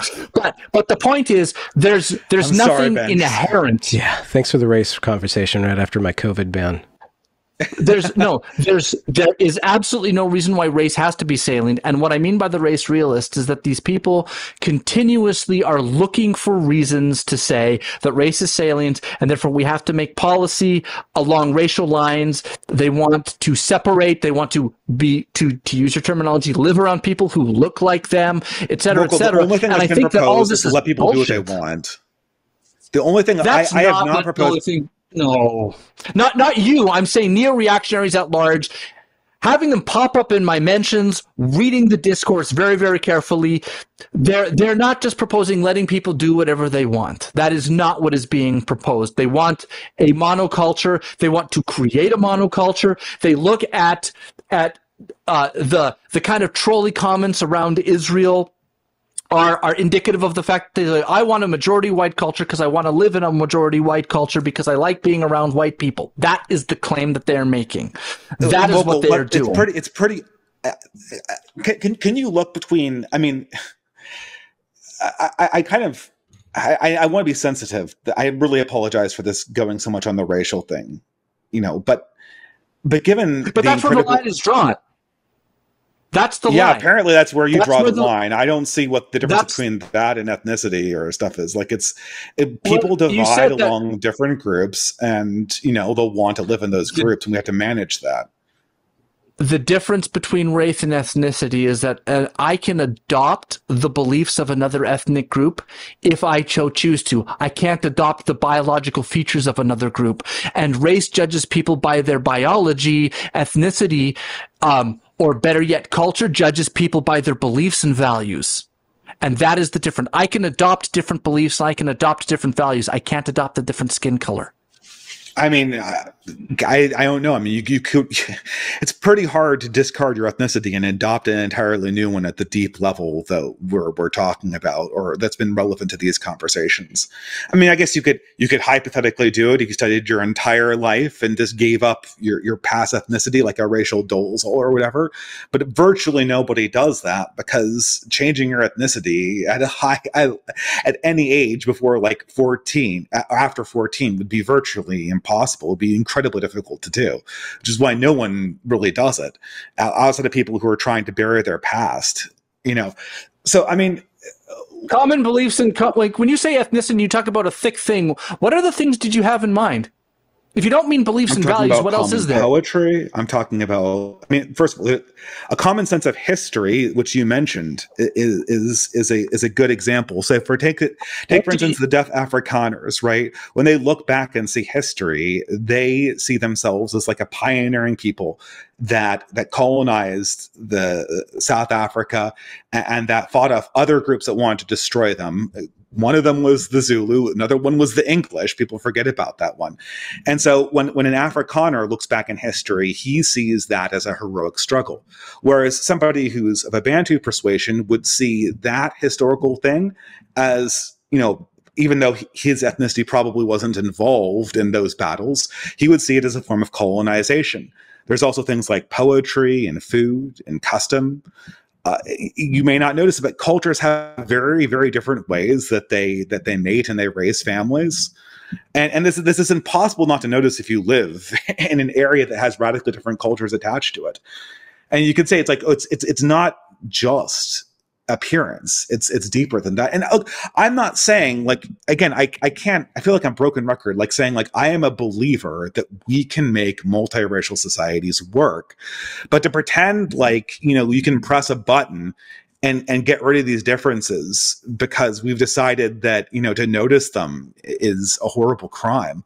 I think that's unrealistic. And I think that what you end up doing is you end up punishing people for noticing things, which is what we're doing right now. We're punishing people for noticing differences in how people behave. And that seems to be fundamentally unjust to me. I mean, it's not hard to see that Chinese people and Nigerians behave very, very differently, and it's not just in their external features. Well, it's not changeable either. It's not changeable. It's like we've tried to change this. Inherent? We don't know how much of it's biology. We don't know how much of it's cultural, but it's very hard to change. That's what we know. And almost nobody does change it. There's a very fine line between noticing a difference and then imposing difference, especially around the discourse of power, of rule. So that's one question. So I can see the liberal point of view towards, hold on a second, Wokal. I can see the liberal trepidation towards the neo-reactionaries who were once talking about, when Charles Haywood's, I'm going to completely demolish the left. I'm going to completely just totally destroy their entire project. And adjacent to Charles Haywood is people spouting off about, like, the difference between racial groups and stuff like that. So when you mix observation and power, it's no longer just an observation. You can't just hide behind an observation. I don't know why the liberals can't look at that stuff or get so trepidatious. I mean, I understand the trepidation, but I don't know why they have to batten down on it. And I don't know to what extent that weakens them in the long run from the common enemy of the left taking over every institution and then doing whatever the left wants to do to segregate people. I'm going to quote Searle here. Professor Searle is the Wokal, I'm giving you a 2-minute quote limit in this conversation. So. Okay. He says this. You cannot. Our ideal originally was to emphasize the individual within the universal. Now neither the universal nor the individual is emphasized. Rather, you as an individual derive your identity not from your individual efforts at self-definition, but rather from the group to which you belong, and consequently you are representative of your group. You cannot escape having identity through ethnicity, by the way. When the radical students in Berkeley attacked my department because of its lack of representativeness, one of my colleagues pointed out that Professor Searle is part Cherokee. I am indeed part Cherokee, or one very small part Cherokee.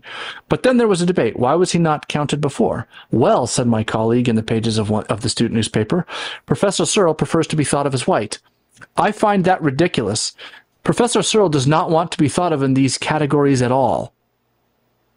There is something slightly absurd about our conception of race. My department chairman hoped and prayed that I would list Cherokee as my ethnic identity for affirmative action reasons, but such a concept of race is quite bizarre. Recently, there was a big debate about whether Jefferson had an affair with his African-American slave, Sally Hemings. A close look at the evidence reveals that she was a small part African-American the way that I'm an even smaller part Cherokee. The point, however, is that race is one of the few notions that really is a social construct in this country because you are defined by that which you or other people suppose can be the most hated about you. And if you are one small fragment of Cherokee or African American, then you count as Cherokee, African American, or whatever. Anyway, I disappointed all hands by refusing to insist on my Cherokee identity. That's the liberal view. I prefer not to be thought of in these categories at all. I don't think the neo-reactionary, what Benjamin just said, the imposition of race, or the idea that, well, you say, well, Nigerians appear differently from China. Well, take a Nigerian guy, a family, and then a Chinese family, and then let them live both in, say, Finland, in a homogeneous area of Finland for 4 generations, and then let's see how much of that difference sticks around. Because I'm pretty... You might be surprised how much sticks around. 4 generations... Are they intermarrying with Finnish people? They're assimilating into the culture. But they're like intermarrying because there's only one of them, right? So in 4 generations, it'd be very hard to tell. But well, okay. Look, I don't know. I mean, like, look. You know, this picture of perfect assimilation into thick cultures is very nice, and I think that if we can pull it off, it would be awesome to do. And I really like the idea that some people want to take this on, but not everyone has to get into this project of trying to import radically different people and assimilate them into cultures that are very, very different from their own. Oh, if you take a group of Nigerians and you move them to Finland, you know, we've already done this experiment because there are Nigerians living in Finland who have been there for about 2 generations, and they haven't assimilated into Finnish culture. So, you know, experiment failed, and maybe, you know, it's the magic number is 4 generations. But, you know, at the same time, I can forgive people for looking at the successes of this project and saying that I don't necessarily want to pursue this, and I don't see why they have to. And it's not hard to see why people are envious of Israel, because they see a country that's proud of its own ethnicity and that defends its own ethnicity. And then they look at a culture like South Africa, which, you know, became a minority and then were persecuted from that. And they're saying, and everyone is asking themselves, listen to this, Wokal, because I think you get mystified by this, and I don't know how you're mystified by this. If you're a person that's going to become a minority in the next 30 years, which is a damn lot of people of indigenous European persuasion, right now you're asking yourself, how can I be less like South Africa and more like Israel? Because Israel is going to be around in 40 years, and a lot of these European countries just aren't. Their native cultures are going to be completely replaced by immigrant cultures because there's almost no assimilation occurring, regardless of how much we would like to occur. Okay, the difference between Israel and South Africa is who they're surrounded by. South Africa wasn't going to get overrun by its neighbors. Israel is. South Africa did get overrun by its neighbors, Wokal. What are you talking about? What are you talking about? The immigration into that country completely changed the demographics. And they are surrounded by enemies. Wait. When I said South Africa... Do you know the history of South Africa, Wokal? No, he made a mistake. Yes, I do. I phrased that. Okay. I made Sorry. He admits it. That was a slip. But here's the point. What Israel has to deal with is a sort of pan-Arabian problem against Jews, right? And I've already said that the Boer in South Africa are in a very similar situation, so that's understandable. I said that already. But the point of the matter is this. What you're dealing with in America and what we are dealing with in Canada and what's being dealt with in Europe is a very different set of circumstances. And that set of circumstances also is being used as a Motte and Bailey, because even if they weren't under threat of being replaced in the next 30 years as a majority by, or even if they weren't to revert to plurality status, because they couldn't quite be a minority, they'd be plurality. But even if they weren't, the neo-reactionaries who I talk to, when I ask them and I say, look, what if you were in no danger of that? What if it was still a 90% white country? Would you still feel the same way? And the answer is always yes. Because they believe that it's inherent to being ethnicity and race. Because they believe inherently in the monoracial thing, and that's the problem. Look, I know people who have these opinions who are literally married to non-white people. Like this idea that this is just like a rank, that these feelings are only stem from a rank bigotry. I didn't say they only stem from a rank bigotry. It's just not. But I'm trying to correct you. Like, what I'm trying to say, Wokal, is that although you find these distinctions based on ethnicity to be crude, and in some sense, they are not ideal, they are based on a core set of concerns, right? So, for instance, like if I'm French, right, I want, let's say that I'm in a culture, like I'm in a village that's 90% French, and it has a very strong French culture. If you move like millions of Polish people into that village, that culture will be much less French. Now, I could be married to a Polish woman and still realize that observation is true. Do you see the distinction? Like, I know people who are married to people of these races, and they still think that these concerns are what do legitimate. The neo-reactionaries want to do about it? That's the question. That's what makes the liberals wary, the Enlightenment liberals wary. And why is race salient you're treating it like, you say, like, race is salient, and then people will break it through ethnicities, and then therefore there will be conflict. Like, that's always the story that gets told. And the model of South Africa and Israel are two extreme models, and that's the one they say which is always a part of history. But people who they now consider to be part of a single race but the people that they now consider to be part of the same race and ethnicity were 100 years ago would have been considered to be separate races and ethnicities, and they assimilated fine. Yeah, and so there's as much as change over time very slowly. Races change, the boundaries between races change very slowly over time, especially if you have a common religion and a very strong king. Now, like, the idea, like, we're using neo-reaction sloppily here. Ben asked me a question. Neo-reaction is a practical political perspective on politics that's skeptical of democracy. It happens to intersect with these racial concerns, and it's used as an example. The reason why they come up frequently in things like Curtis Yarvin's earlier writings, and much less so his current writings, is because these dynamics with race demonstrate one of the core vulnerabilities of open democratic societies. And that is racial demagoguery always has a political advantage. And that's why it tends to ramp up over time. That's why you have all of this anti-white rhetoric ramp up as whites become increasingly a minority, both here and in South Africa, although South Africans are in much more danger. Based on the 1960s model, you'd assume that since there's less races, then there'd be less anti-white rhetoric. But in fact, the opposite has occurred.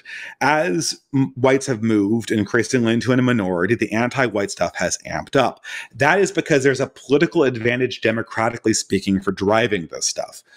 That's sort of where neo-reaction comes in, and they say, well, we just have to make sure that everyone gets out of this process. We don't want anyone to stir up racial prejudice or dissatisfaction. And one of the solutions to do this is the solution that the Austro-Hungarian Empire took, which was essentially to have different areas, even different towns dotted around the map, be just different places where people could have their own little enclaves. And I think that's one solution. I think it's inappropriate for America right now.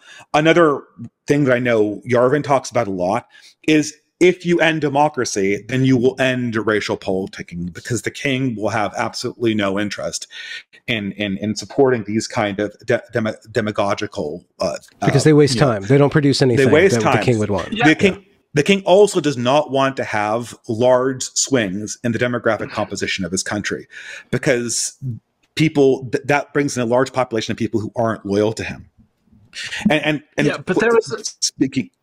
The immigration to the West is politically driven. It's driven by parties who want to benefit at the polls from having these people here. And it's also driven because we need to have a constant increase in the population so that we don't just default on all of our debts, because they're all based on this idea that people have more children. So if you got rid of the debt bomb and you got rid of the political impetus to bring in new voting blocks, then all of the logic for having, like, what is it? England's like 1 million immigrants a year. It's insane. There's not even enough infrastructure to deal with these people. That entire motivation for these mass swings would go away, and people would learn to live more or less where they are and build in their own communities, and mix slowly over time and form new ethnicities, right? Through the process of ethnogenesis. This would be a naturally occurring process.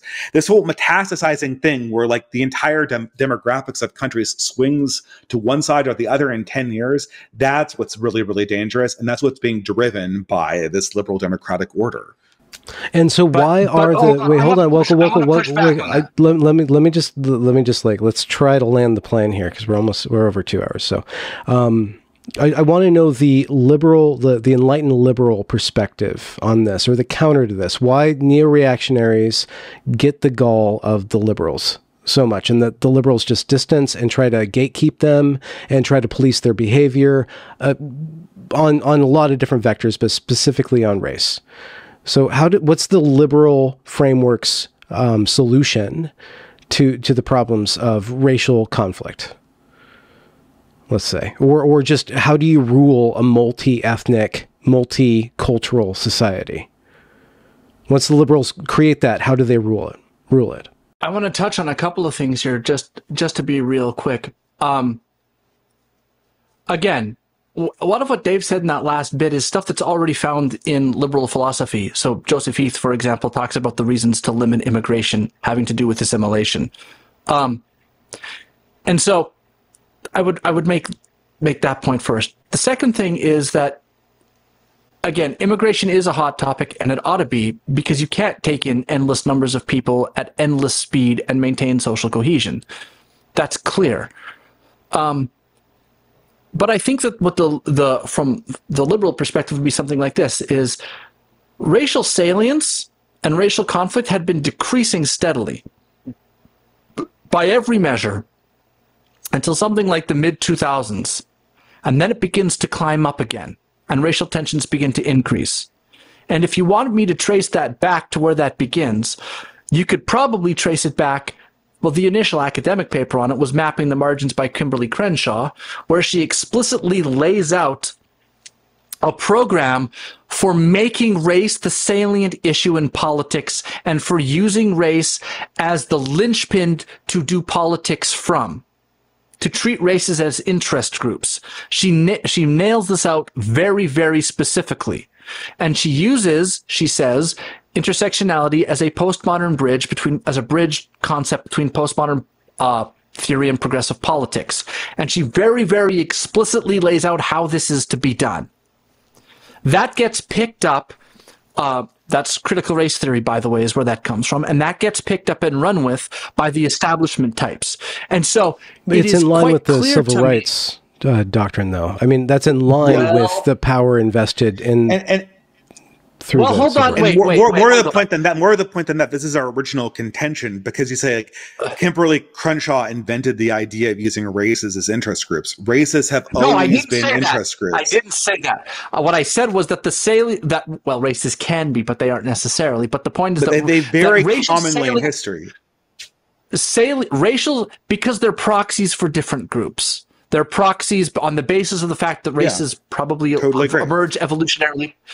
Right. So they're proxies. But in what Crenshaw is saying is, no, she wants to use race on the for reasons related to I won't get into the whole paper, but she wants to use race, or a postmodern understanding of how race functions, to use race as a way, as a standpoint from which to do politics. The salience of race was going away, and postmodern epistemology and postmodern theory brought it back for cynical reasons. I'm saying, don't accept those terms from the postmoderns and lean into them and say, well, this is always a process, blah, blah, blah, blah, blah, blah. The solution is to rip apart and destroy the ideas which led to making race salient again. And can Enlightenment liberalism enforce that? Well, Searle talks about this, and Searle actually would agree with some of what Dave said, and said that Searle says that part of the problem is that liberals have been, and the professors in particular, have been utterly spineless in dealing with this stuff. Liberals have not had a spine in pushing back on the postmodern the postmodern and the neo-Marxists and the woke fusion, which is the alloy of postmodernism and critical theory. They have been utterly spineless against it, in fact. They have stepped aside. And in Searle's Defenses of the Western Rationalistic Tradition, in his book on the Campus in Crisis from 1971, he discusses how all of this plays out and why it plays out the way that it does. I don't think that leaning into the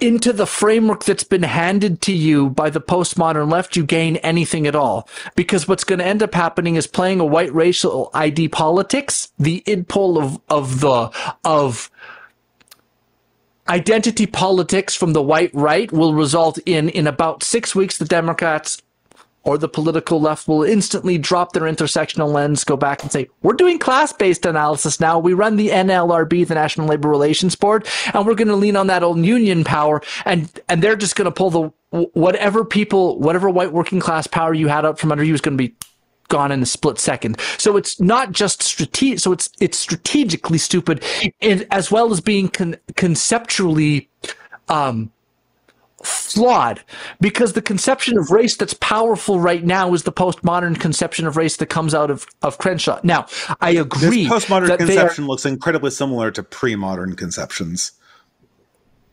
It might. These grievance that's politics a are like the most criticism. common thing in history. They occur so frequently. And so the idea that, like, you know, this idea that my race is poorer than yours, therefore your race must be oppressing me, you find this everywhere. And nobody needed Kimberly Crenshaw to teach this to them. Humans naturally think this. They have eyes in their head. They look outside. They see all the rich people are white. They see all the poor people are black. They immediately think the white people are oppressing them. And the same thing is true if it's Germans and Jews or Chinese and Malays or Hutus and Tutsis. It's always the same thing. This is a very common human mode. And to pretend like, you know, this comes from an academic in the 80s. This is a reality of how humans operate. We need to build governments to confront this. Let's not get held. Wait. 80s and 90s. But wait. If you go from the 1930s to the 1970s, you're actually seeing the Jim Crow laws go away, right? We have an increased mobility for black people. We have increased economic opportunity. The racial stuff is beginning to go away. It really is. You also see the complete destruction of African American communities in the fires of the 60s and 70s. And the beginning of a ghetto that basically arrests all economic development for a variety of reasons. When you arrive in the 2000s, you still have the same divisions, and that's even with affirmative action.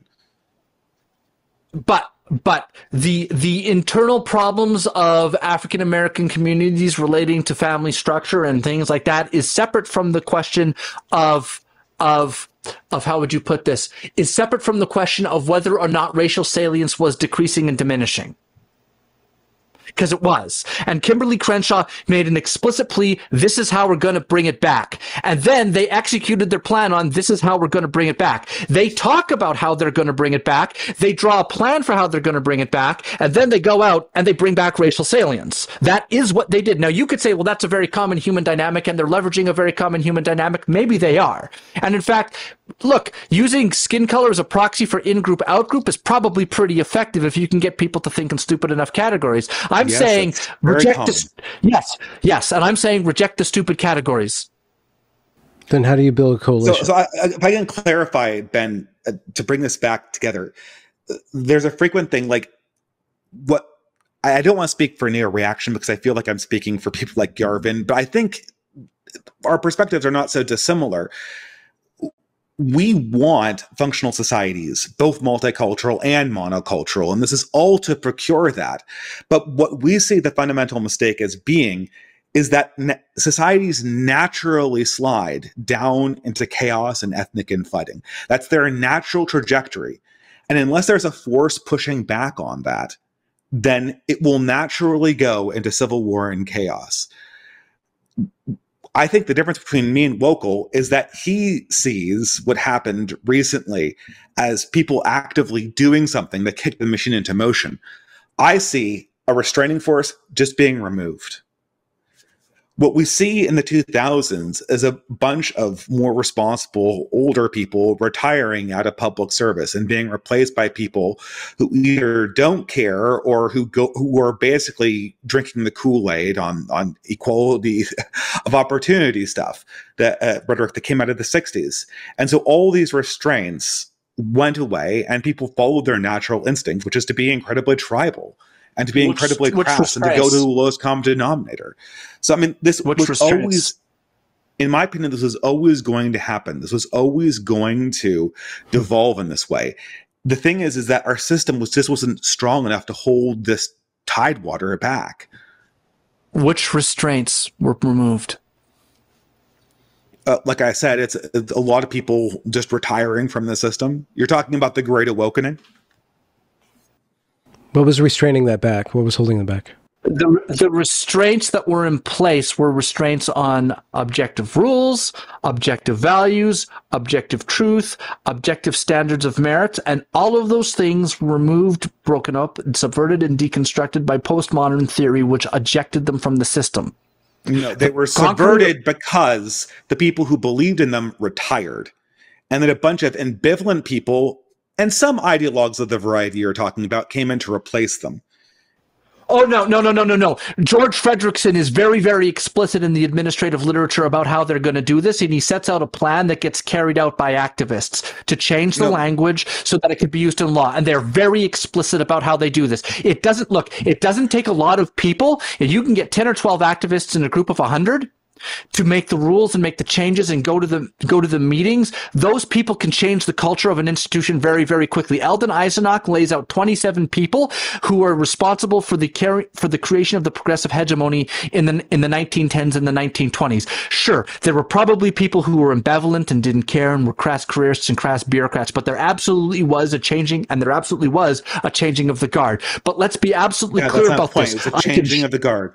And most people who came in were but the people who came in afterward had certain beliefs, and where did they pull them from? Those people were taught in an education system that had been, again, subverted by people like Paulo Freire and Henry Giroux, and I can show you what they're being taught in the schools, in the education colleges. I know they're being taught how they're being brought up. Right. But what they're being taught is that this stuff is the way to achieve the promises of civil rights and equality between the races. And they're being put, Wokal, they're given a proposition that's obvious. The races are not currently equal. What went wrong? And the only answer they have is that there is some racist conspiracy, some conspiracy of oppression behind everything. They have answers. And to be quite frank, the liberals don't have answers to this question. They have we'll have a meritocracy. How do you achieve racial equality? Like imminently. What do you mean imminently? Like, are you putting me on a 30-day deadline? In the next 10 years. Like, look, how long has it been since the 70s? It's been like 50 years, 50 right? Years, but the point that I'm making is that all of the standards were eroded, and the people who were brought in, I don't think they were ambivalent. I think they were incompetent because they were taught in a milieu that didn't demand merit and didn't demand objective standards. So they had subjective standards, and they brought those in. These are people who are very, very explicit about the fact that their politics comes first. These are teachers who are very explicit about the fact that their politics comes first. And those teachers are taught how to aim for positions of power, and they are ruthless in their attempts to create hegemony. And that is the pool out of which the people who run your institutions are drawn. If you look at your legal theorists, the one place that conservatives have held the line is the one place where we dumped a huge amount of resources into keeping something like a conservative worldview alive. And that was in law schools through things like the Federalist Society, which is why we still have some conservative jurisprudence. But in every other area in the humanities, in every other area of business administration, we have been absolutely conquered by postmodernism. And so what happens is people who come in, they are true believers, they're taught. Conservatives are, to be fair, weeded out because you're just not going to quite get the grades to get into grad school if you say the wrong thing. And all of that leads to where we are. That is not going to change on neo-reaction because neo-reactionaries don't have the power to actually do anything about it. Well, neither of us have power immediately. We're talking about what we would do with power. And so the thing is, Wokal, what converted these people... I mean, we kind of agree that what we saw was a changing of the guard where an old religion went out and a new religion came in. But what I'm trying to emphasize, Wokal, is how natural this changing of the guard was based on previous things that we had already said. A, we didn't have any religion.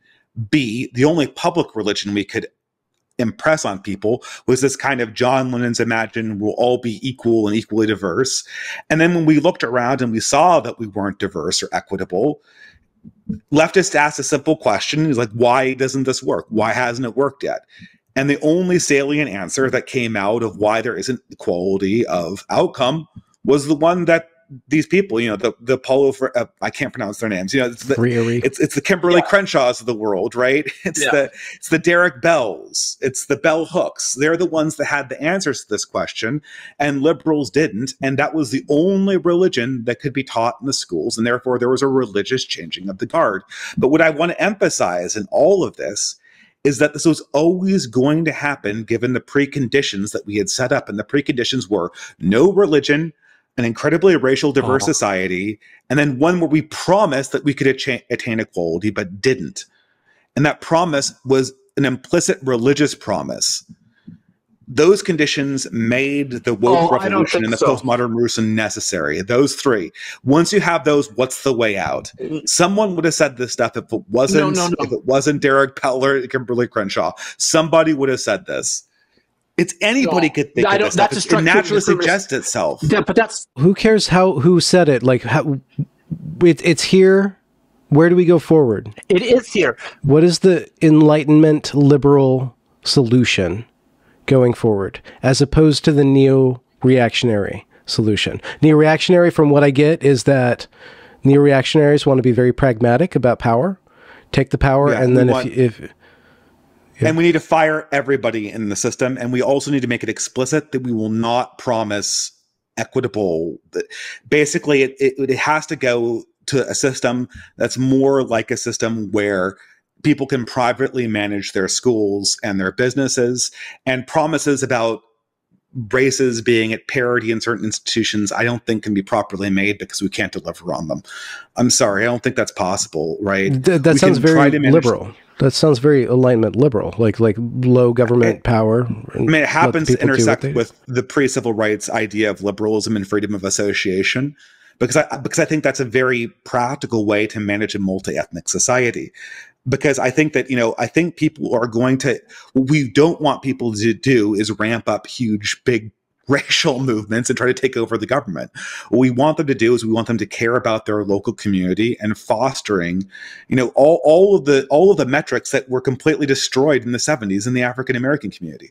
Why is the African American community? Yeah, I don't want to ramble, but go ahead. I could go on about this. But I think that the problem is that you keep saying, well, was naturally going to occur. When Paulo Freire first wrote Pedagogy of the Oppressed, it didn't make a splash. Nobody cited it. When Henry Giroux got a hold of it, he made it his business to go get a PhD. And then he worked with Ira Shore and a few others to start up a journal series through which he got over 100 people tenured in the 80s. If each of those 100 people goes out and does 1/10 of that over the next year, that's 1,000 people. If those 1,000 people do it 1%, that's 2,000 people getting tenured in education colleges. Before we go on the exponential route, but I need to stop because there's a counterexample. There are a few scattering of reactionary and conservative professors around this world. Why don't they just do the same thing? Why don't they just do the exact same thing that Paulo Freire did? They can't. Well, not what Henry because Giroux the system did. disincentivizes it. Oh, no. Henry Giroux had a hell of a time getting tenure and was originally denied tenure when he tried to get it. The professor told him no, he wouldn't hire him because of his ideas. He went hunting around and hunting around and hunting around and hunting around. These people were on a religious mission. They were zealots, and this is literally all they did for their entire lives. And this is the point that I want to make. Who did like their ideas were bureaucrats working in the Equal Opportunities Commission or bureaucrats working in HR departments, because their ideas exactly played into the ideology you would want to have running one of these systems that manages diversity inside large corporations. And because of the civil rights legislation that had occurred first in the 70s and then later in the 80s and 90s, these organizations were mandatory. Therefore, we had a bunch of mandatory government institutions that were looking around for some ideology that looked like this because it fit perfectly into their affirmative action policies. No, Giroux's point is about pedagogy. Giroux's point isn't mostly about race. He almost says nothing about it. I'm talking about these ideas generally. Later. And I'm saying talking about these ideas generally. But hold on. What I'm saying is that what Giroux said is that education should be political and that we should make it about leftism. That's what he said. And he got hundreds, if not thousands of people tenured. That doesn't just happen on its own. Those are people, those are activists who are going out and making things happen. It's not structurally determinist by preconditions, because everything is preconditions. I can argue this. There are incentives to do this for liberalism. But hold on, then I could go back and say, look, Christianity set the preconditions for liberalism. So really, Christianity liberalism is an offshoot of Christianity, absolutely. Yes, but then when you end up with a situation where this is structural determinism, then we're just I'm saying the critical break was going into universities and saying that you need to. Well, I mean, it's going to all organizations in society and saying that the goal is to have a certain parity of outcomes. a certain equity in outcomes. This was essentially the job of the Equal Opportunities Commission initially, and the idea of disparate impact that flowed from those organizations. This is what people like, Christopher Caldwell talk about. This is what Richard Hanania talks about. These are what create the incentives that make these ideas so lucrative. Everyone has kooky ideas in the academy. The ones that win are the ones that get research funding, the ones that get support from the administration. And the reasons why they get support from the administration is because they fit like a hand in a glove to the diversity things that they're required to have by the civil rights programs that were implemented in the 70s and 80s. Look, I'm not saying that the civil rights movement and the what would you call it? The court judgment or the opinion. What's it called? The opinion that wins.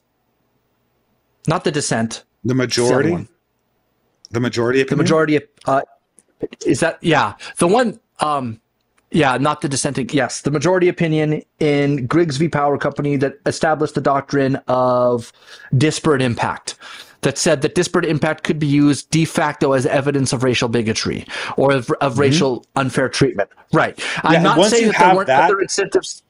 I'm not saying, but once you have that, that doesn't get you all of the woke stuff through all of the education system. That doesn't get you the takeover. There was very, very clear planning. Isaac Gottsman in his book, The Critical Turn in Education, talks about, he says, where did all the 60s radicals go? They went into the universities. There was a long march through the institutions. They write about this obsessively, and you can see the fruit of it. You can look at the citation chains of what's being cited and what's being created. You go back to the 1920s, you can see the citation chains that's creating the text, that's creating the books, that's creating the curriculums. The citation, I agree with the citations, but Wokal, the thing is that if this I'm is a manager, being done by activists.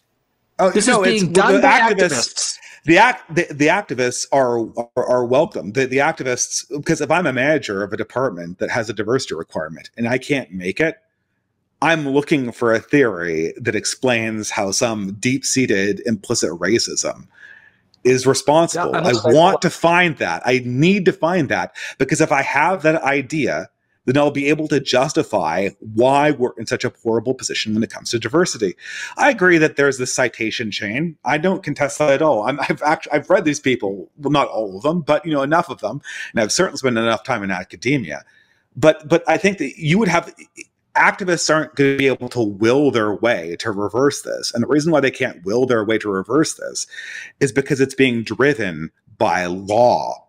It's being driven by incentives that come down through the law. And it's the cooperation between the activists on one hand and the managers on the other that actually drives this process forward. And if you only have one hand, this thing does not become the ideology that's taught in the Coca-Cola boardroom. I don't understand. I don't under the lineage and what we've covered the lineage on this channel plenty. What's the Enlightenment liberal counter to this issue? The Enlightenment liberal counter.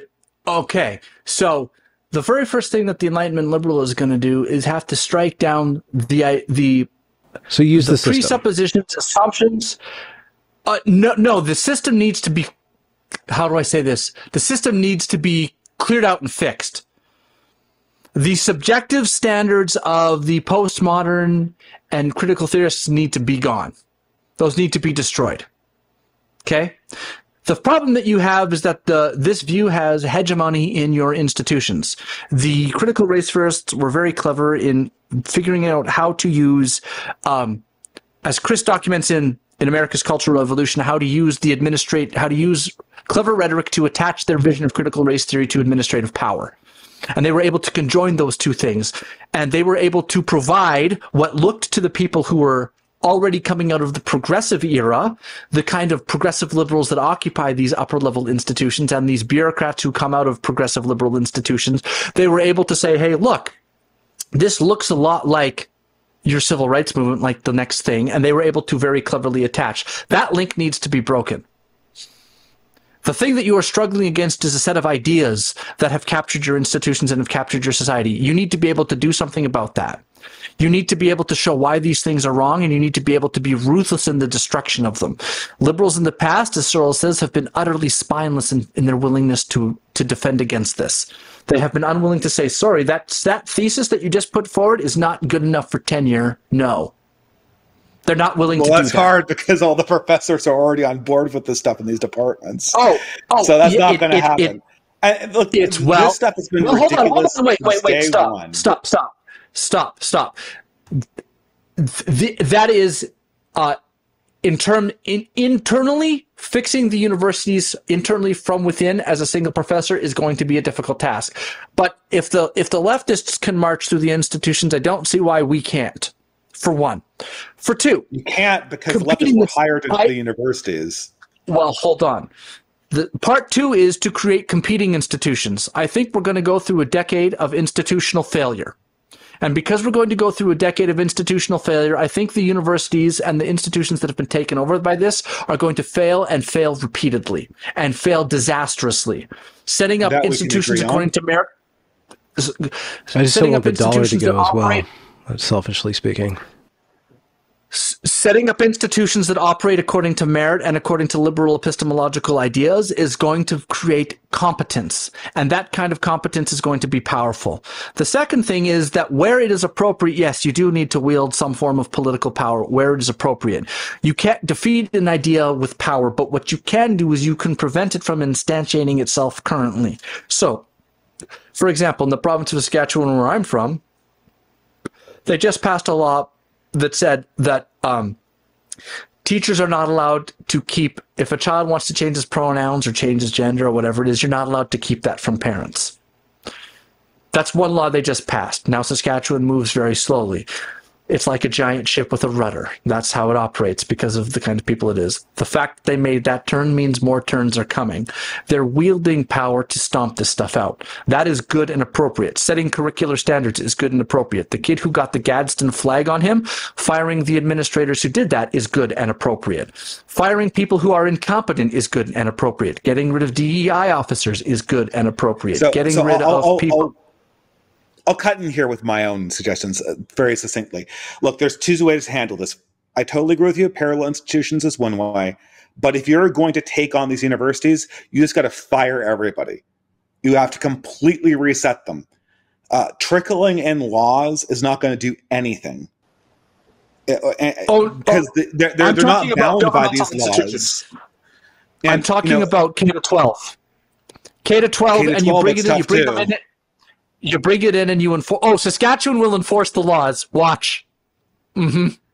Will New York enforce the laws? Will Washington enforce the laws? Will California enforce the laws? Okay.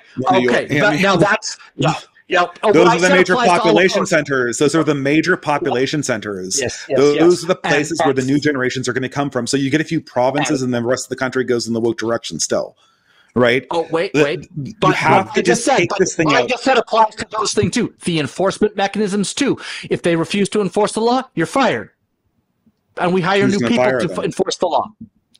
Rufo says you fire them if they don't enforce the law, because you don't know until they do it, right? Because these people tend to lie about what they'll do or what they won't do. So you can't tell whether they're telling the truth, because everyone will say, I'll enforce the law. So what you do is you put the law forward. You put the law forward. If they don't enforce it, they're fired, and that's it. So we're going to need another bureaucracy to watch this bureaucracy and then fire them. It becomes this tenuous chain. If you know they're not going to enforce the law, you need to replace the guys by firing them, and you need to reset these things at virtually all the levels. I mean, like passing a law and then expecting ideological superintendents to enforce it. Who's going to report on them? Their ideological teachers? Maybe you'll get some TikTok videos. You also, as I wrote with Christopher Rufo, we wrote a pamphlet on this. You have to take over all the school boards as well. You have to take over the school boards. You have to go through each and every one of these people, find out who's carrying the stuff out, who's carrying out your DEI trainings, what DEI trainings they're doing. You have to go through, you do have to clean this stuff out of the system. I'm not disagreeing with you, but there are methods and ways of doing that. There's appropriate standards according to which this is done and ways of going forward. You can't just go forward and say, well, we're firing everybody, because if you did that, now you have... So there's two things. You could abandon the institutions, and then you abandon all the trillions of dollars of capitals to leftists who are just going to use that to further entrench their views. So you can't do that. If you try to clean out the institutions by firing everybody, you empty them out, you have no institutional memory, and who's going to run them? Because let's remember that conservatives, we don't have a bench of conservatives ready to step into these institutions. I kind of see us as kind of like an army that doesn't know how to take a fortress. If you can't replace these institutions, then you're not going to be able to enforce it with the granularity you were just describing. What you were just describing, the granularity of micromanagement that would require a bench of talent equivalent to just replacing these people. That's what I'm trying to express. So you should start with replacement, and if you can't do that, don't bother trying to stand over the shoulder of every single one of these teachers and stop them from doing the wrong thing. You know, the left took the institutions. Like, take the power or not. You can probably get away with keeping. A lot of these jobs don't even need to exist. Yeah. Sure. I would get rid of a lot of the administrative jobs, the useless administrative jobs. I would fire all those people immediately. Obviously, the stuff that doesn't need to be there needs to go. Your DEI administrators, your chief diversity officer can go just off the door. The person who's running your gender studies program can probably just go if you're in a K-12 school. Tenure might be a little bit of a different thing. But also keep in mind that universities are very difficult to run. Universities are very tenuous and delicate institutions. Now, the left has brought power into them and has abused their authority in respect to those institutions. Like, getting them to be running like, what do they do? Like, there's engineering research that goes on there. There's some science research, but like the majority of these departments that are soft, I mean, they're doing nothing essential to the running of this country. If they went down for a few years, like a COVID break, no one would notice. And in that time, you could completely reconfigure them. You could find talent from other places. You know, you could do a lot. You could have a lot fewer universities for a little while. You could sell them to private religious groups that would use them for their own purposes. We're splitting hairs a lot here, but I don't know how the neo-reactionaries get along with the liberals and the liberals get along with the neo-reactionaries. I think there's been some things. Like, I'll go first here. I think the subject of this talk is largely because the neo-reactionaries want to have a broader space for discussing ideas, because a lot of necessary realities are probably quite offensive to people in Wokal's camp that revolve around things like differences between groups, you know, that we don't know exist, but we have to discuss the possibility of existing, like the possibility that certain communities might be better as homogenous and certain communities might be better as multicultural. Both have to exist. And I think that my idea of, well, not my idea, but the idea behind No Enemies to the Right that comes from the Steelman rating of Charles Haywood is we deal with these ideas that are not explicitly immoral in the mode of intellectual discussion. So if I hear an argument about human biodiversity, I don't get the person fired. I examine the data. If I hear an argument why, you know, we should support more intentional communities that are mono-ethnic, I go, I wouldn't want to live there, but that's an interesting idea. Let's talk about whether it would work or not. And also, we give people the ability, I think this is essential, we give people the ability to construct their societies how they want, which is naturally going to cleave statistically around ethnic boundaries, which will correlate with racial ones. That's not to say that we keep people apart. And I support people who want to build multicultural communities. But I think that we have to have this open attitude towards these further right ideas and these nationalist ideas in order for us to kind of come to terms with, I mean, first of all, just to kind of like touch truth. First of all, there's a dimension of that. And also to look at effective ways at organizing human communities. And I think that there's a place for, you know, liberalism in that conversation, but I think it has to answer questions. Pardon me, Wokal. Go ahead. So I see this very differently. I see the boundaries. I see the fundamental question being one of boundaries and where do we police the boundaries. I think that the neo-reactionaries are far more into the racial boundaries as inherent and necessary than they let on. And I think that most of the liberals are saying, look, once you're leaning into biological and racial explanations for a huge array of phenomenon, that's a problem. How do It we know becomes it's a not true? problem because it's not true. How do we know it's not true? I think. Well, if I'm you not- want to have so- that discussion, we could have it.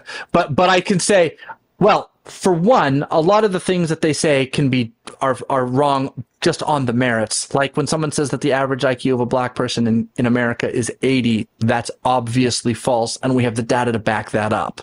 So that's one example, but I couldn't go through. If you want me to systematically go through the entire thing, I can do that. But when someone says, I want to live with people who look like me because I want to live with people that look like me, and that's a principle of mine.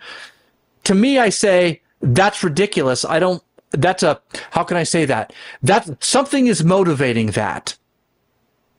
I don't when know, you man. say- I grew up with a bunch of kids whose parents said they all wanted them to marry other Jewish people. I was not offended by that. I mean, it's fine, right? People want this. Judaism is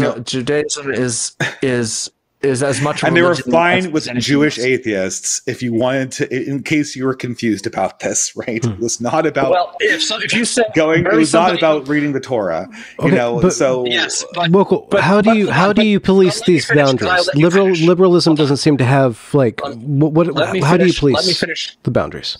Well, hold on. Let me respond to what Dave just said there just briefly for a moment. If someone says, I want to marry someone culturally similar to me, that's one thing. It's a different thing to say, I want to marry someone who racially looks like me. Those are not the same thing. And that's the Mott and Bailey. to me they're both arbitrary. I mean, and they correlate so strongly too. If I say I want somebody who can make Spetzel, or I want so let's say I like redheads is an acceptable desire, right? If you said I want to live only around redheads to the exclusion of Sure, anybody why else, not? I have problems. I would say that's a ridiculous thing, and I would have questions about it. I would have why. Why would you care? Why is would the you care point? if someone wanted to live around redheads? Why would you care? If they want to live just around people with red hair, like in the redheaded league from Sherlock Holmes, why would you care about that thing? I don't understand it. Because if you want to give that, because if you're, how can I put this? The moment that you're bringing that in and you're wanting to bring that in and give it a political valence, then it becomes an issue that I have to deal with. And the neo-reactionaries it has are wanting to political embrace the valence, political yes. valence. Well, Because it's the and- political valence. It's not the desire, it's the political valence. And that's exactly what we're trying to separate here. We're trying to say, you can live how you want to live. We're just trying to isolate this from dangerous political movements that could disrupt the order of society. And people want to continue the genetic line. They want to continue their culture. And so there's going to be a lot of people who live among people who live like each other, right? But I agree, it's the politics that's the problem. Since we're doing politics and since we're talking about the right and left as a political thing, things that are non-political I don't care about because we're doing politics. It's like in a church. Your non-religious activities that have nothing to do with religion don't matter to me. Whether you like bowling or guitar playing is irrelevant. But whether or not you live a certain way, whether or not you follow the rules of the religion do matter. And since we're dealing with politics, the question is, what kind of politics are we going to be doing? And when someone comes along with particular political ideas, and I think those political ideas are evil, I'm allowed to say I'm not going to work with you. And I can do that to my right. If someone to my right holds horrible ideas, I can criticize them publicly. Because I think that their Criticizing ideas is not the issue here. That's nothing to do with no enemies to the right. I criticize nationalist ideas. No. Charles Haywood in his article very explicitly says you should not publicly criticize anyone to your right because it You gives should the not left power. publicly participate.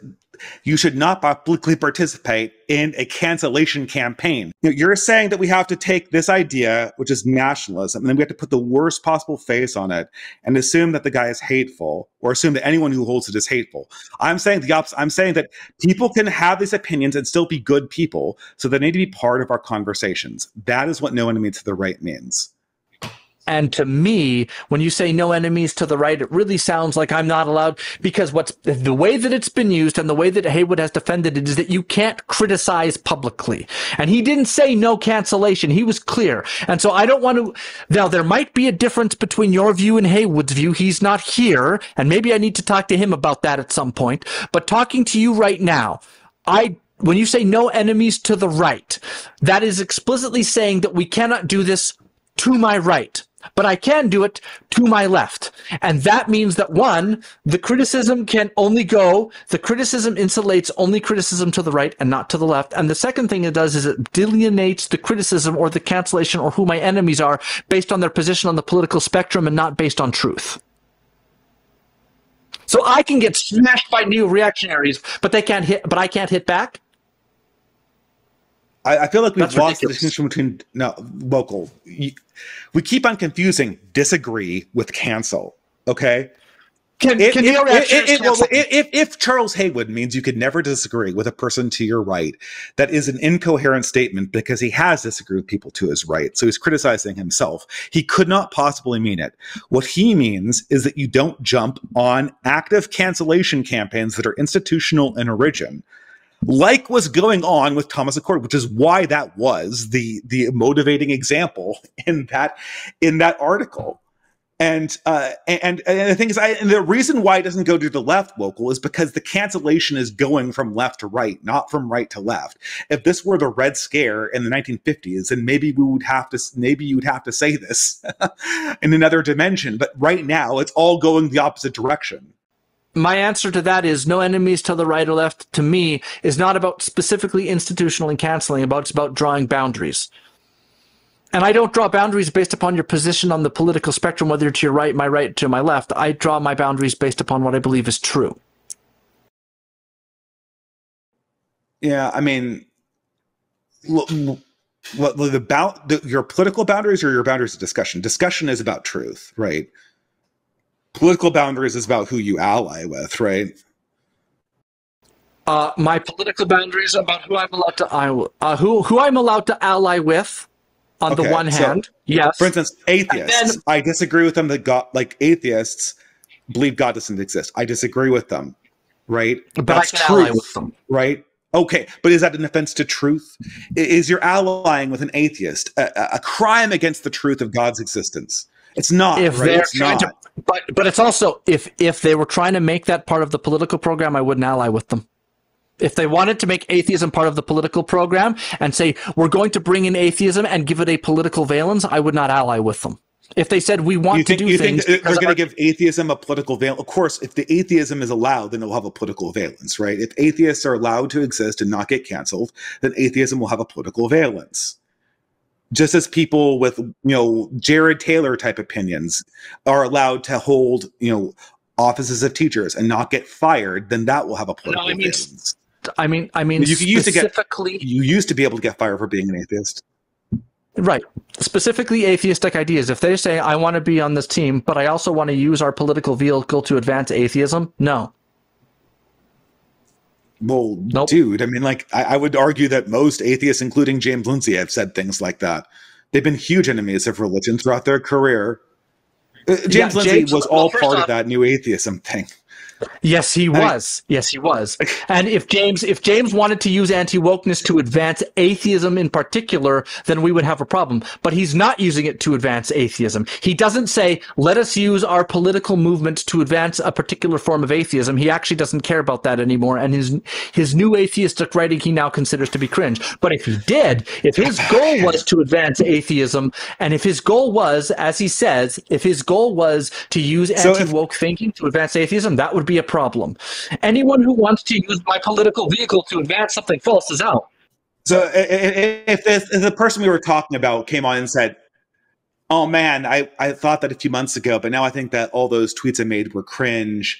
I do think that, we should have the ability for people to defend their own heritages and live among people they want. But I wouldn't force that on you. That would be fine. That would be fine then if you said that. I'm willing to give Pedro Gonzalez the benefit of the doubt, yeah. And we all saw what he just went through. I don't know what you're talking about, but sure. Pedro Gonzalez was brought out, and Breitbart, actually, for whatever reasons, people think this was a DeSantis, a Trump feud, but a pile of stuff was released about him from 2019 and 2020 where he was saying anti-Semitic things and all the rest of it. And he released a tweet saying, yes, I went down that rabbit hole. I don't believe those things. That was wrong. I got sucked up into it. I'm sorry for that. And I would like another chance. And I'm willing to say, you know what? If he no longer believes those anti-Semitic things, yes, I think we should give him another chance. And by the way, if Thomas A. Corder was able to give an account of why he said those things and why he no longer holds that we should segregate students in education, yes, I would be willing to give him a second chance and be willing to have a conversation with him. I think we absolutely should give people a way back. I don't believe that saying that you can't join my political coalition right now means forever. Yeah, I think we need to be I think that with all this anti-white stuff, I think people are naturally going to push back by insulting other groups back, and they're going to try to assert their own identity. And because they're attacked on that basis, they will assert their identity in the words of whiteness. And, you know, those records are going to be out there for most people who are in the conservative movement who are under the age of 25. I guarantee it. I don't know, as a capstone to my position, I believe in neo-reaction so we can defend both monoculture and multicultural communities and make them ordered and thriving. I believe that groups change over time and that interracial marriage is part of that, but also that people have the right to preserve their own groups and use whatever weird demarcations they need to ensure those boundaries. And if they sound silly to me, like only wanting to be around redheads, that's not for me to decide. And it seems to me that I would want to give people space to explore these ideas. And for this reason, and for the reason that these things are being used by our enemies to fire people, I'm very, very skeptical at using this as a moral standard, especially since I don't see it imposed anywhere outside of the 20th century across Christian history. Wokal, I just don't understand. What's the principle policing boundaries from your point of view? That's just my question. How do you know when a line that's being drawn in the sand is something that you don't want to draw or have anything to do with? Well, I like how Searle talks about this. He says that with respect to language, that we typically have a core, and then as you get away from the core, the boundaries get fuzzy. And so I don't think you can draw a set of lines that have crystalline purity and universal application. The boundaries towards the fringe are always fuzzy. But I think the point is that everyone draws political boundaries. I can't tell you how many times I've been told I'm not on the right, that they can hit me because no enemies to the right doesn't include me because I'm apparently a leftist. And so that's one of my reasons why no enemies to the right. Look, if I'm already your enemy and I'm on the right, well, then I'm going to hit to my right because I'm already your enemy. And so I think that when you're policing boundaries, that the goal of policing boundaries is you have to have a movement. Your movement has to have boundaries, because if it doesn't have boundaries, it just includes everyone. And so, like, the liberal atheist who's transgendered shows up and says, yeah, I want to join. Well, I'm sorry. Yeah, so how do you know? How do you know those boundaries? Is it the direction you're heading? Or your enemy? Well, no, I think there's two tests. One is you have to have an epistemology. There's epistemic boundaries. So, for example, if someone tells me that they're going to adopt postmodern epistemology, out, right? Anything that postmodernism or critical theory, gone. Because those So you don't discuss it, you just boot people. Well, no. I will debate people who do that. But in my political movement, when it actually comes time for action, we're not bringing in postmodernism or critical theory, because that's my enemy. My enemy is postmodernism and critical theory. And those are the things I'm going to go at. When I say postmodernism, by the way, I mean philosophical postmodernism. And by critical theory, I mean the neo-Marxist tradition leading back to the Frankfurt School. If you're using those epistemologies, you're my enemy. I'm going to attack you, and I'm going to bring blistering attacks on your epistemology, because those are the two epistemologies which broke the left. There was a time when the political left in the United States, when Democrats were sane, and they're not sane now because they got broken by those methodologies. And atheism is not your enemy this way? Why is atheism not your enemy this way? The way that postmodernism is? Postmodernism and atheism are different. Atheism isn't in itself. Yeah, but why is ideology. atheism not your enemy exist. in this way? In this, What? just the way you said. Well, apologetically, it is, and in religious context, if I'm forming a religious community, I wouldn't allow atheists in my religious community either. Atheism is political. evangelizing And this is a critical difference between this. There is no difference between religion and politics, and there never has been. Atheism is a political endeavor. This is what's driving it. The death of God in politics is what's driving this, and this is all a consequence of that. If you want to look for the roots of this thing, don't look in postmodernism, look in atheism, look in secularism, look in stuff like that. Okay. Are you meaning secularism with a capital S, or are you meaning secularism with a lowercase s? Because there's a secularism with a capital S. Because secularism with a lowercase s just means that we're not going to have an officially sanctioned state religion. Because if you need an officially sanctioned state religion, that's secularism.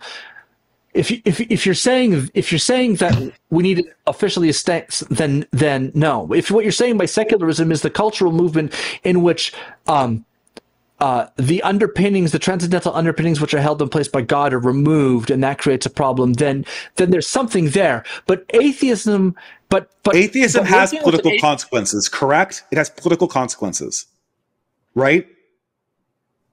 Sure. It is therefore political.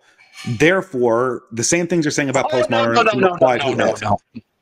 Yes. Lots of things have political consequences which don't make them primarily political. I can make all kinds of decisions which might have downstream political consequences that doesn't make them political. Because if atheism is political in that way, then so is everything else. Having a child is a political decision. Getting married is a political decision. Being heterosexual is a political decision. What job I get is a political decision. Because all of these things have downstream decisions, have downstream consequences. That doesn't mean we make politics the primary arbiter.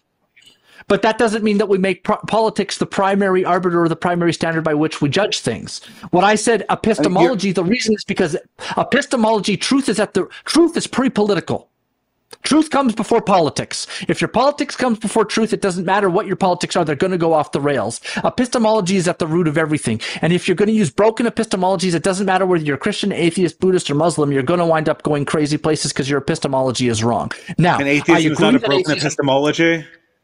Is atheism not a broken epistemology? Atheism isn't an epistemology. How can atheism not affect your epistemology? You're right, it's more than epistemology, but how can it not affect your epistemology? Because an atheist, like Searle says, can agree that there are absolute standards of objectivity, even if he's not able to ground them. There's a difference between epistemology and ontology, which is that was the mistake of the logical positivists, was they thought they could reduce everything to facts and logic. But Searle doesn't think that. Searle thinks that there are transcultural standards and there can be objective standards. Now, you might say, well, how does he ground them? And he would say, I don't know. We're going to have to figure out a way to do that. But he can, if a guy like that comes along and says, I agree that there are objective standards, then yeah, I can work with that guy because he might not have a way of grounding them, and I would hammer him for that in a religious context. But in the political context, as long as he's willing to grant that there are objective standards, I at least can work with him. But if someone brings in postmodernism and critical theory, they're ipso facto saying that there aren't any transcendental standards or objective standards for epistemology, and that you can't work with. If I came to you with a postmodernist and he said, well, I have some weird theory that I'm not showing you off the screen that shows you how you can have objective standards and still have this epistemological school, then you'd work with them. Then he wouldn't be postmodern. Okay. This is why I kind of agree with you, Wokal. I kind of agree with you. But I mean, like, this seems arbitrary because I think, like, lots of people who are atheists very few people who are atheists act like they're atheists. And this is something that I bring to a lot of my European friends who are technically atheists. They certainly don't act like they're atheists. And I would say that they're functionally not. But this is just the reason why I don't think that you can just take these nominal ideas and erect boundaries around them so firmly. I'm perfectly willing to work with a postmodernist as long as I think he's a good person and the proximate political goals are to a good end that will help humanity and help humanity's relationship with God. And the fact that he has contradictions in his worldview, we'll work on those, I guess. That's kind of my opinion. I don't think that's going to work because I mean, we saw what happened with the right, with the left. Postmodernism broke that easily. I mean, postmodernism was able to sneak in and just be like bang, bang, bang, bang, bang, bang, bang, and rip it to shreds. It had no problem. Postmodernism Dave's argument is that everything. That's what it does. It's inherently deconstructive. Well, because it was politically expedient. So if someone says I'm right, it was expedient to the bureaucratic system. Is designed. Yeah, I see postmodernism and atheism in its modern form being more or less different stages of the same fundamental death of God process that was kicked off in, I think it had earlier origins, but was kicked off in the Enlightenment and then came to fruition in the 20th century. And because I see them as sort of extensions of each other, I try to be charitable to both. And, I extend the charity to kind of crude nationalism, if you want to call, that stuff in the Accord affair, right? I want to be, no one has the answers to these questions yet, and people all want to rebuild communities. And so I think that my enemy, as I see it, is a system and is a lack. It's an absence of belief. It's an absence of wholeness. And then there is an industrial system that keeps that absence in place that we call the managerial total state, as I think R.N. McIntyre would call it. But that's how I see it. And I don't think that these philosophical labels are useful as means of excluding people unless they correspond to a distinct action.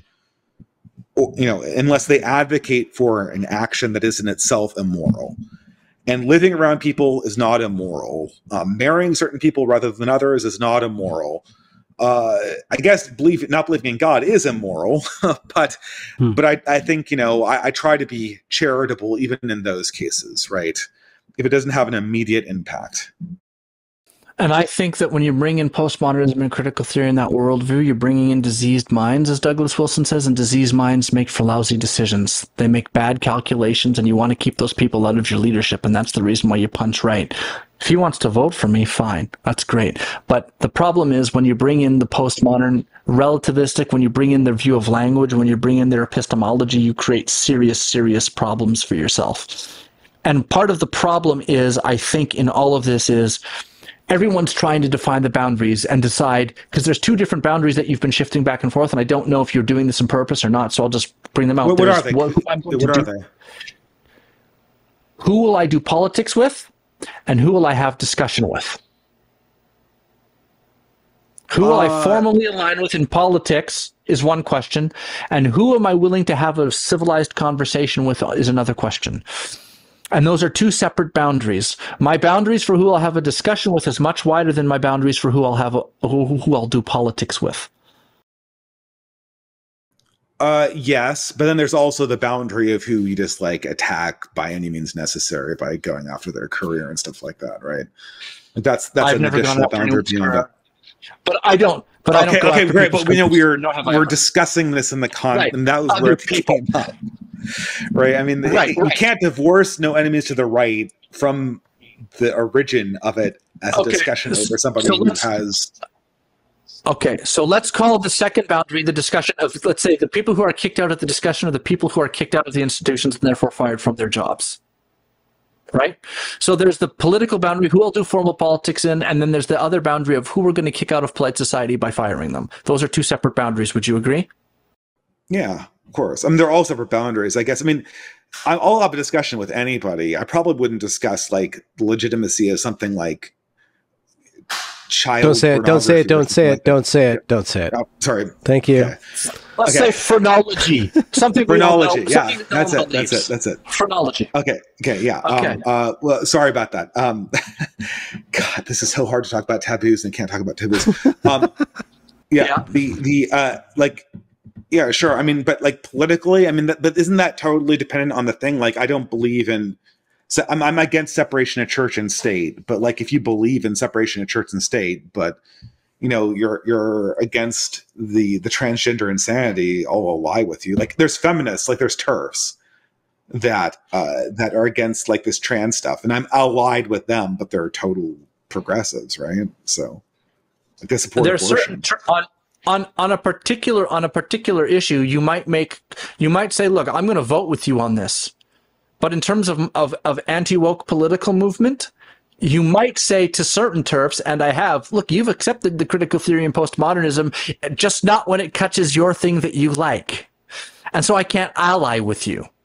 And I've told some of them that, and I won't ally with them if they're bringing the postmodernism and critical theory. I don't care that, well, you're anti-trans, good. But that's just because when the revolution came to eat your thing. What does ally with them mean? If you're voting with them and you're coordinating a political campaign, but you're not allied with them? Oh no, I would support a campaign. I wouldn't attack them for their support of my campaign. I wouldn't, for example, if one of these postmodern TERF feminists said, I'm going to vote for you, I wouldn't say, no, don't vote for me. I wouldn't do that. But in terms of, she said, look, I want to ally with you and I want to work with you on this, I would say, sorry, man, because you're bringing in all the assumptions that I'm attacking. I'm not going to tell you you can't vote for me, and I'm not going to intentionally push you away from voting for me because of that one thing. I will accept your vote on that issue. But when it comes to actually, we're going to movement build now, which is a lot thicker of a concept than just you happen to be giving me your vote on Bill HBC 515432, which bans males from women's locker rooms or whatever it is, that much thicker concept. No, I'm not going to bring in a TERF who accepts postmodernism and critical theory, because that's just a person who is only upset because the revolution that they're fully on board with accidentally ate the thing that they like. And no, you don't get to be fully supportive of the postmodern critical theorists, all of the woke stuff. But hold on, we're going to stop it right where it reaches my thing. Like, yeah, no. I'm not so 100% on this distinction, to be quite honest, Wokal. I think that, I guess if it was my community or my church, I'd certainly be a lot more discerning. But in that case, I probably have a lot more particular standards that wouldn't be, they'd be much more specific to my individual persuasion, right? The beliefs of your political community are a product of the people that you let into it. And so anytime you bring someone into your political community, you're bringing in their beliefs. And you have to ask yourself, which beliefs am I bringing in, and which beliefs are we going to forward and advance in our political movement? So if I bring atheists into my political community, then atheism is part of my political community. If it's got a political valence and they're using the vehicle to advance atheism, then yeah. Like if James Lindsay said, why are you doing this anti-woke thing? And he said, my goal is to advance atheism, we'd have a problem and I'd probably cut him off. Because we're not doing that. But that's not his goal. His goal is not to use anti-wokeness as a Trojan horse for atheism.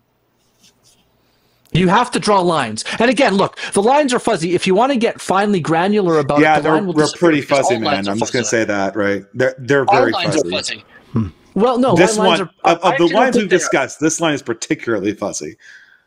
Well, I don't think so. Look, if you're bringing in a political idea and you want to give something political power and you want to use your politics to advance something, that thing had better be something that we can agree on.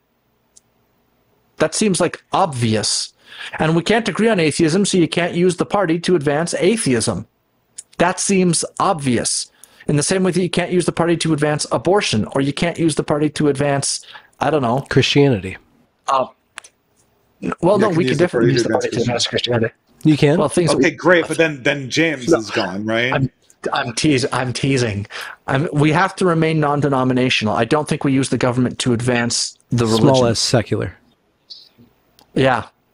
But I think that what you're attempting is fundamentally so I mean, Christian culture, formerly secular government, and neutral along the lines of epistemology. There can be no such. This is another tenet of neo-reaction. There can be no such thing as secular government, because there can be no such thing as immoral government. There's no such thing as neutral institutions. There will always be a guiding ideology, and if it's not Christian, I said epistemologically neutral. I didn't say ideologically neutral. We still agree there's still things to be advanced. There are still things that you have to hold. Like you have to hold to objective truth. You have to hold to objective standards of truth. You have to hold to objective epistemology. You have to hold to certain tenets of what is good and what is not good. Those absolutely exist. It's not a free-for-all, but it's epistemically neutral. That is, the standards are applied neutrally. That doesn't mean there are no standards. It just means that the standards are applied neutrally. So, for example, the law of the excluded middle is applied neutrally to all arguments. Logic is applied neutrally. Math is applied neutrally. But you can't say, well, no neutrality, therefore math is up for grabs. I don't think it is. When I say liberal neutrality, I don't mean that... so to borrow your math analogy, no all mathematical systems have certain axioms. There is no axiomless mathematical system, period.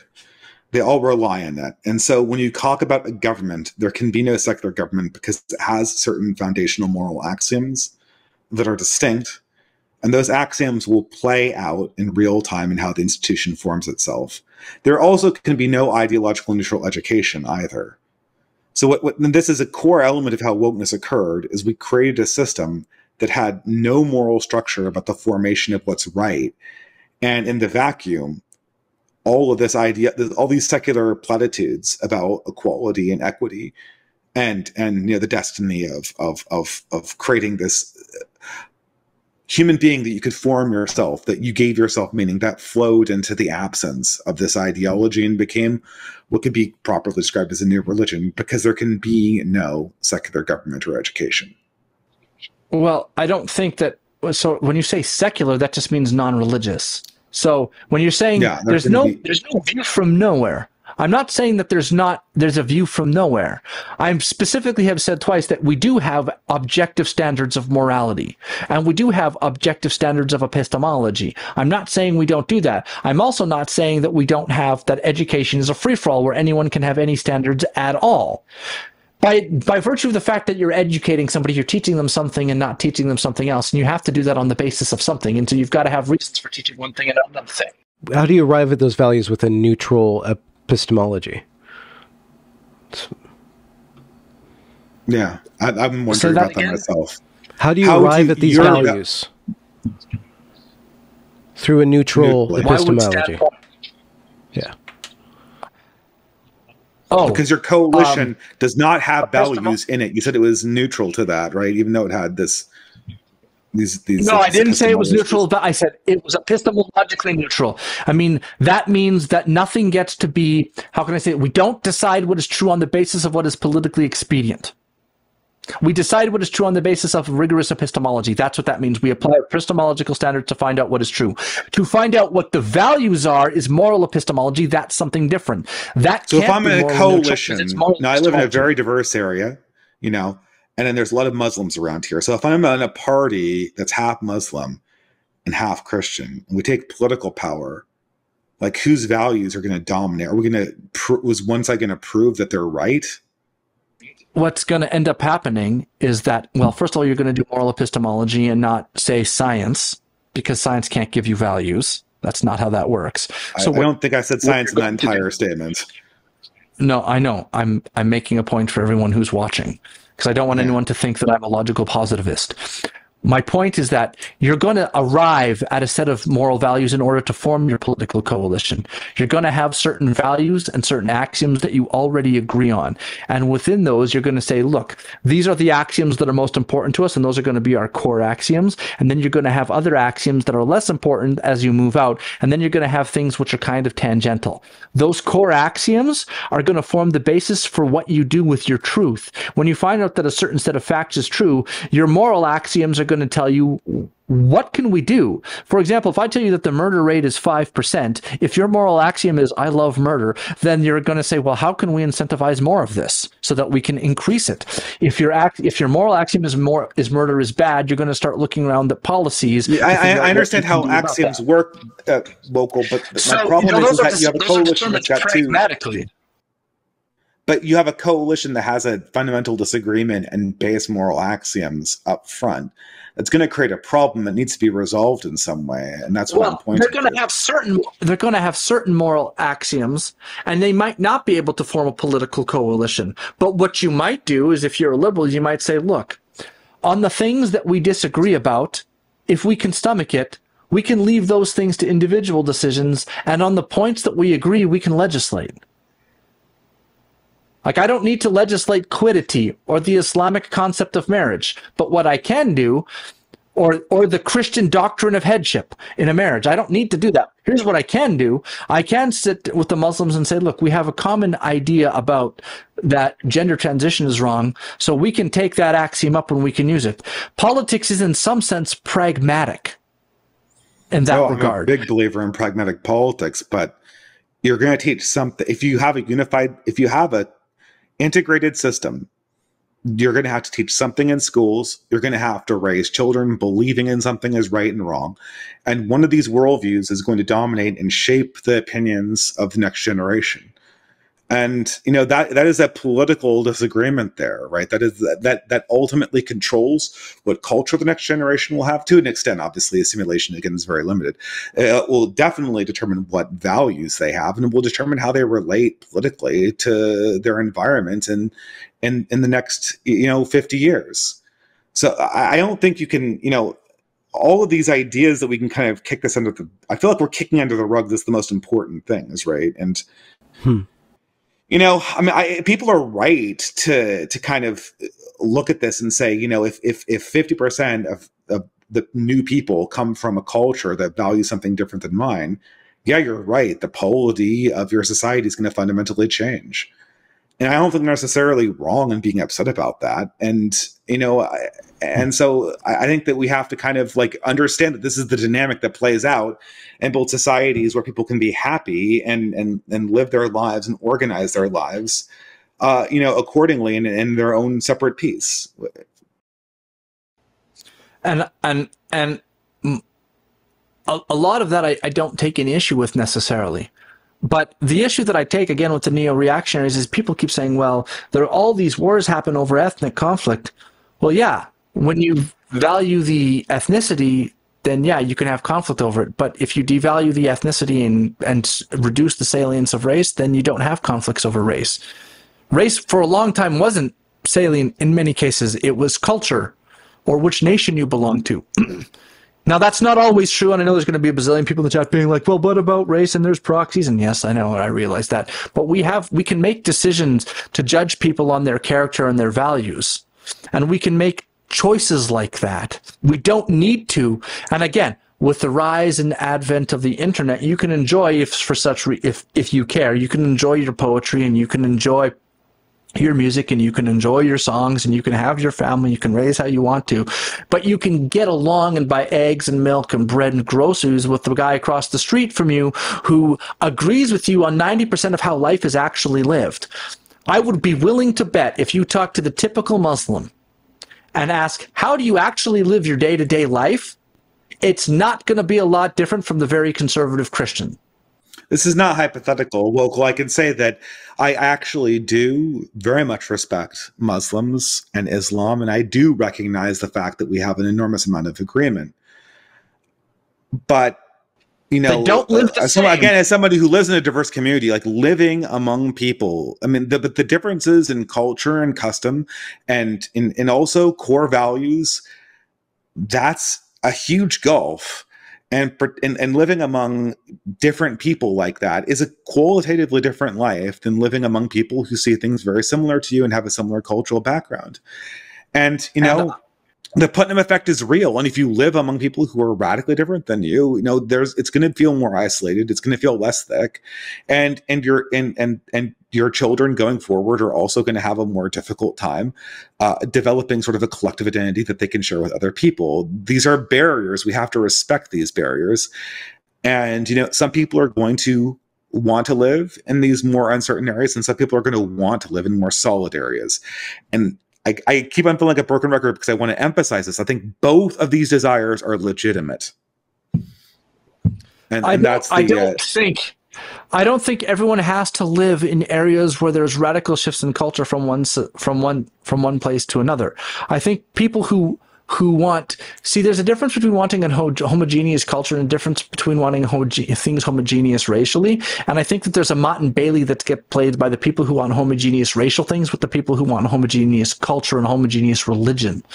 I think this is a Mott and Bailey that goes on. And I think that Mott and Bailey is a lot of what liberals are afraid of when they start getting into those kind of conversations around ethnicity, because ethnicity blurs all three of those boundaries in some way. So, but I would add that, again, if you construct a liberal society and you do it properly and you do it slowly, most of the second and third generation Muslim kids that I know listen to the same music that I do.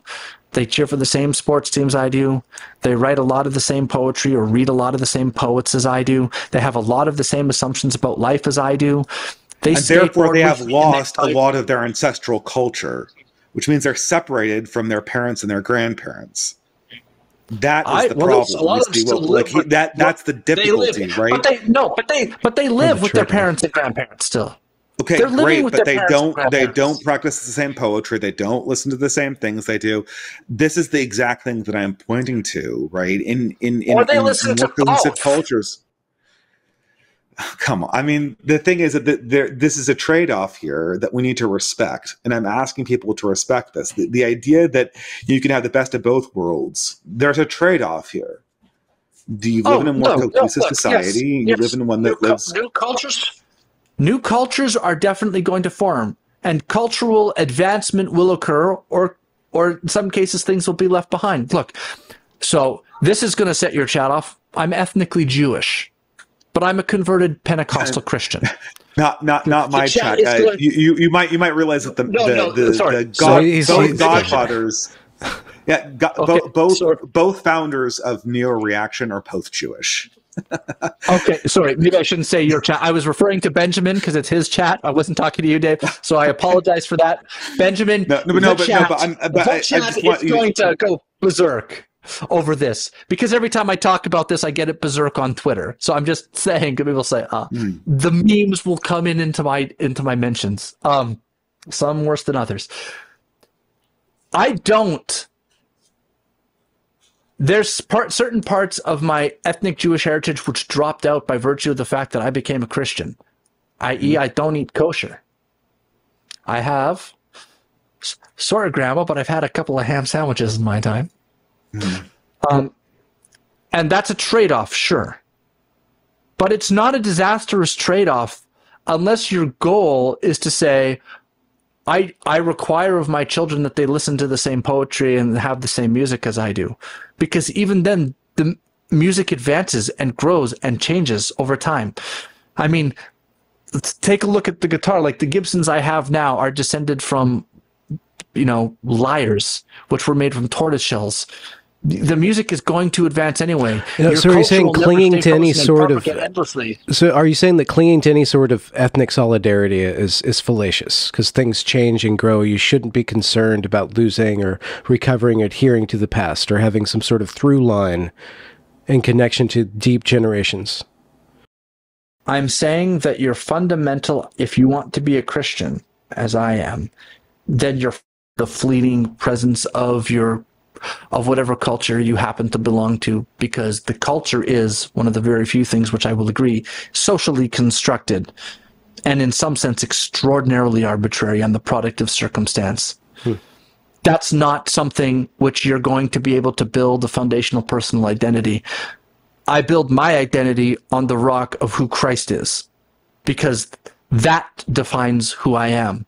And trying to find your identity or your solidarity or your place in the world inside of a culture which is ultimately fleeting and which in the senses that you have described can't be built on anything objective, because you're not meaning a broadly Christian culture which would include various ethnicities and different types of poetry. You're getting right down into the particular modes of expression, including art, and none of that stuff is evil or bad in and of itself, but it isn't a place to build your identity.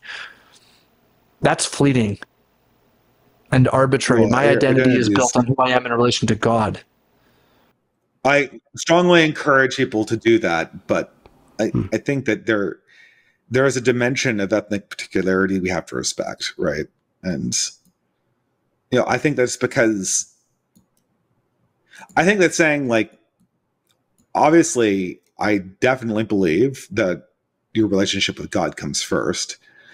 But then there's to say, like, there is a deeper identity than just like what chewing gum you like or, what rock band you listen to. I consider the stuff that I was raised around and sort of the deeper cultural heritage to be more important. I mean, it's obviously not as important as my religious devotion, but I would put that in a separate category than just like consumer products. And I'd also believe that that more important secondary category would be something that I would want to hand down to subsequent generations, and that I have a responsibility to hand down to subsequent generations. And, you know, I think that, you know, in the Jewish example, you can see how both the worship and the culture are very, very closely intertwined, especially in Orthodox examples. And I'm not so sure that, you know, older peoples who came from pre-modern societies wouldn't have seen religious worship, while more important, still sort of hopelessly intertwined with this deep folk culture, for lack of a better word, that pertains to specific peoples in a specific place. Yeah, but I don't think that the folk culture is the basis for any kind of long-term or important personal identity, because it is, I mean, the culture, the religious values, yes, of the Christian culture are important, and the religious truths are important. But look, I love this guitar. I play this guitar. It's fantastic. My son wants to learn music. I already know that because of the amount of wealth in the society and the amount of songs that we are able to produce, that the music that I like, a lot of the stuff from the 70s, Boston, Grand Funk Railroad, Pink Floyd, and a lot of the stuff I like from the 90s, the Gin Blossoms or Oasis, is not stuff that he's going to gravitate towards. The flat fifth,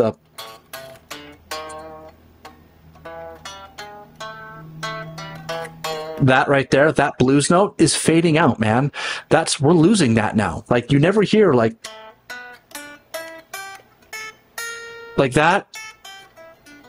Sure. We don't hear that anymore. It's dropping out. But I don't consider the culture to be threatened because that's fading away. It was always going to. The ascendancy of rock and roll was always going to be replaced by something else. And rock and roll was a deep and important part of American culture. It drove a lot, but it's going to drop out eventually, like everything else does.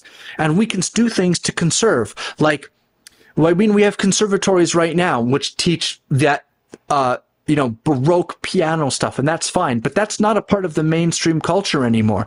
And to try and anchor your identity in the culture is a mistake. You have to anchor your identity in something transcendent, and that is the issue. And I think that all of the people who are saying, well, I want to protect the culture and da-da-da-da, I mean, sure, fair enough. You want to be able to have a culture in which you can get I don't see this as people, mutually exclusive. That's the thing, right? You know, these things, like these pop culture things, these are very, very transient. I mean, they won't even link your father to your to son. I mean, this is what concerns me. And like, so is the only thing that's going to link father to son is going to be like the explicit religious doctrines that are, you know, basically just the core Christianity?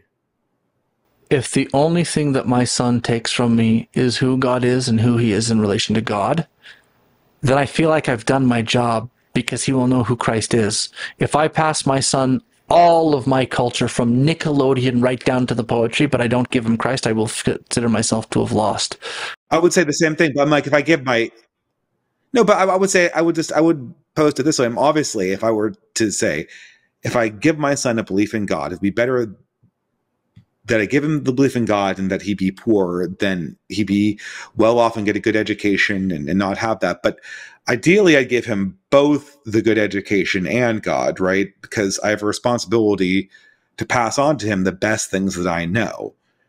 And part of the best things that I know are the elements of culture that, while secular, are more meaningful and more deep, and connect him to a long line of ancestors and a long line of posterity that he's a part of.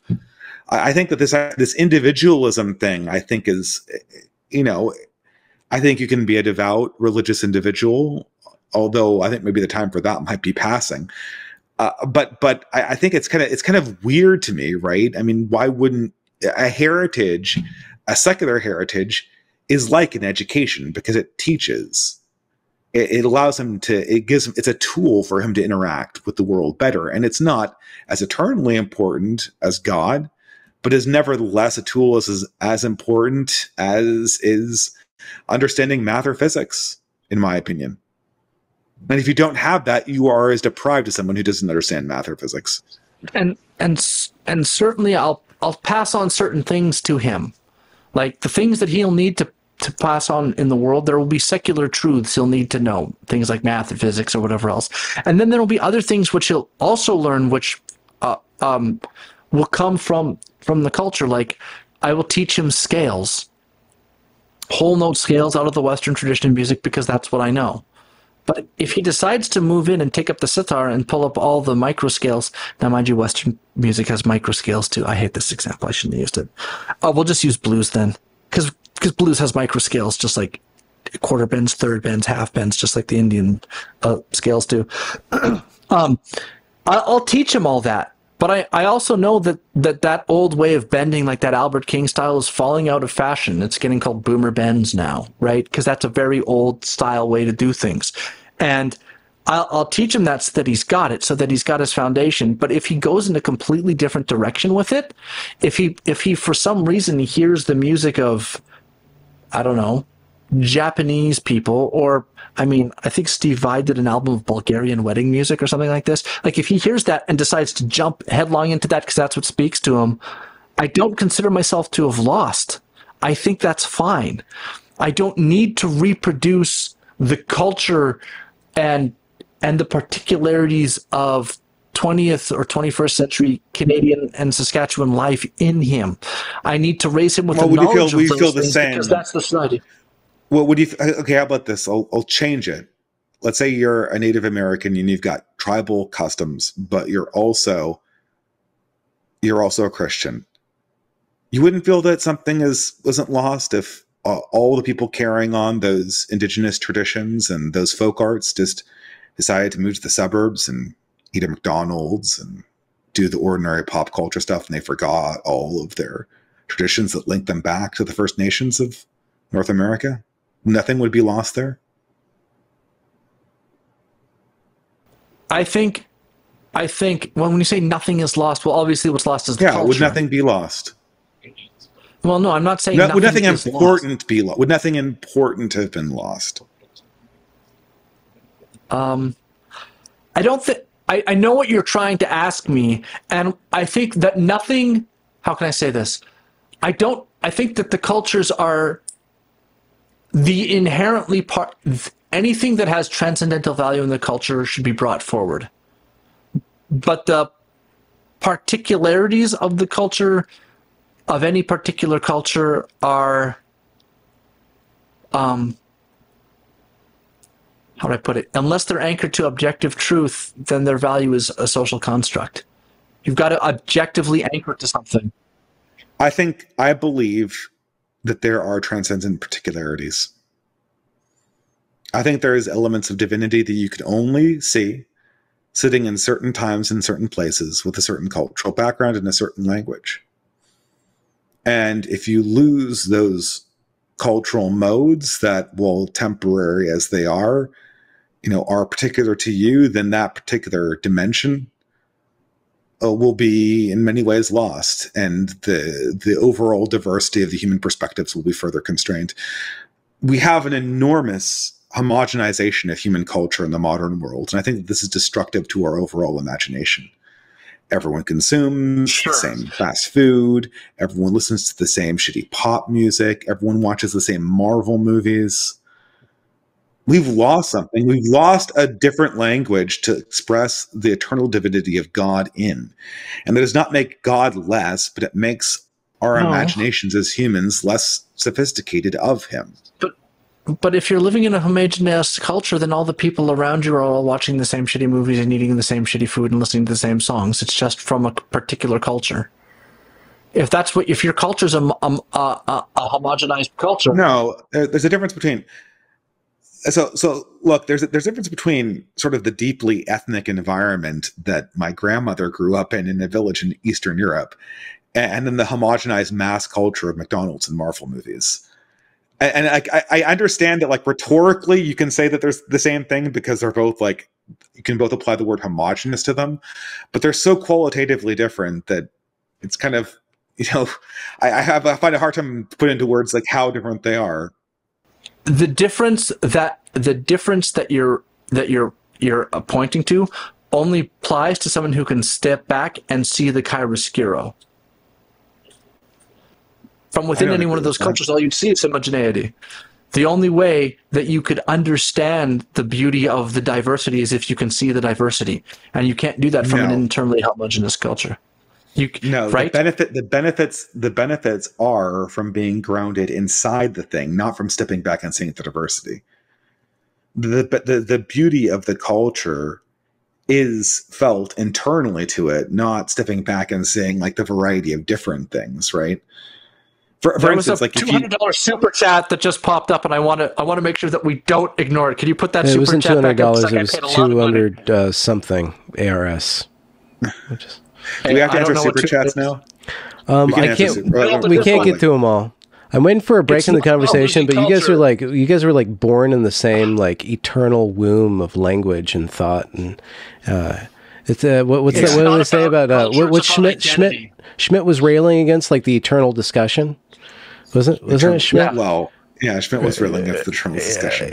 Okay, this is the eternal discussion. I don't think that you're saying, you're talking about somebody needs to be grounded in their everyday life so that they can go about life in the world.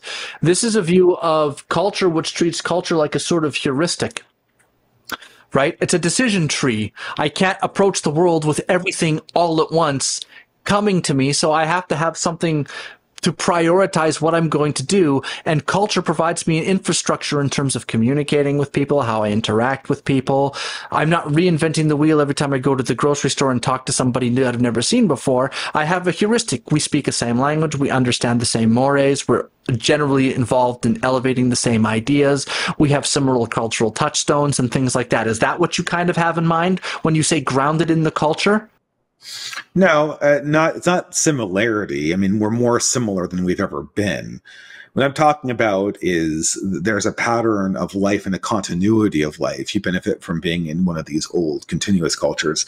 Modern mass culture it's homogenized in the sense that everyone has the same thing, but there's nothing that connects you in terms of tradition and ceremony to the person that came after them. And so, the individual is autonomous and is able to kind of create themselves out of their desires for the moment, whereas in the thicker cultures, the desires of the moment are subsumed into a broader collective. And that's what I'm kind of pointing to as being the essential difference between these two things. I think it's something like this.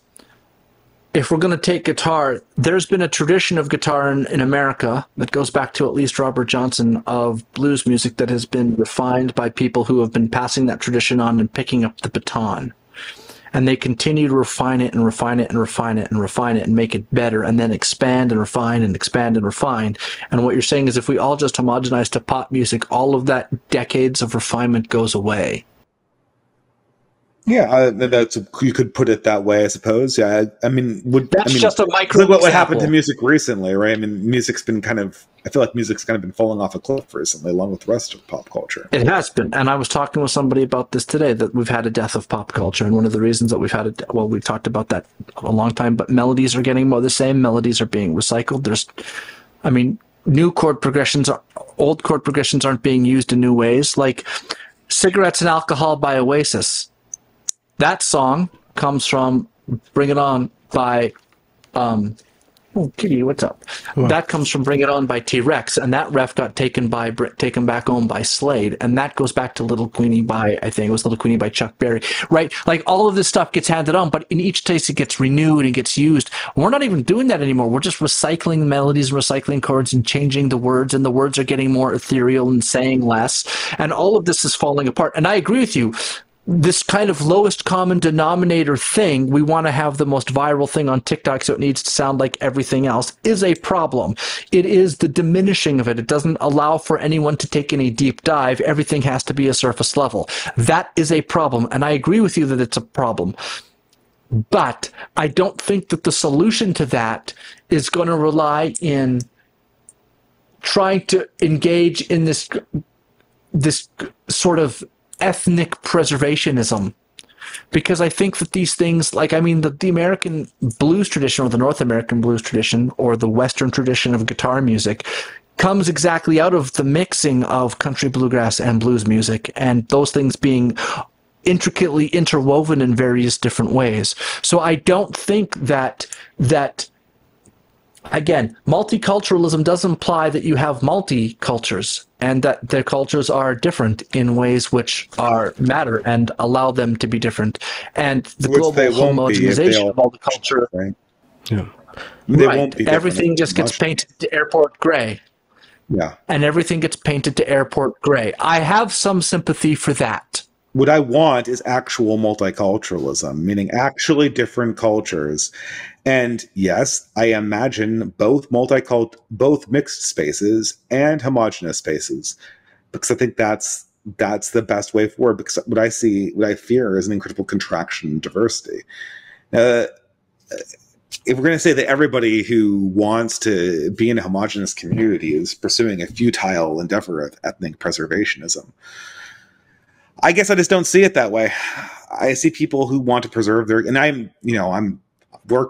family is a cultural nomad at this stage in our existence. So I'm not practicing this, but I deeply admire people who erect intentional communities that are homogenous to one culture and then try to pass that down through generations. To me, this is an admirable endeavor. It's actually breaking from the mold of the global monoculture. And I think that these kind of deviations and homogenous patches are essential to any kind of creative process.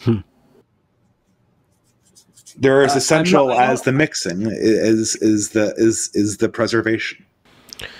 Gentlemen. Yeah, I don't want to disagree with that entirely. Wokal, can we do closing statements now? My bladder's the size of a... Sorry. I'll do my closing statement, and then Dave can have the last word. Okay. Sure. Go ahead. And thank you both for joining me. This has been fascinating. I'm sorry. This is a little spicy, Ben. I just got off of a ban. You know that, right?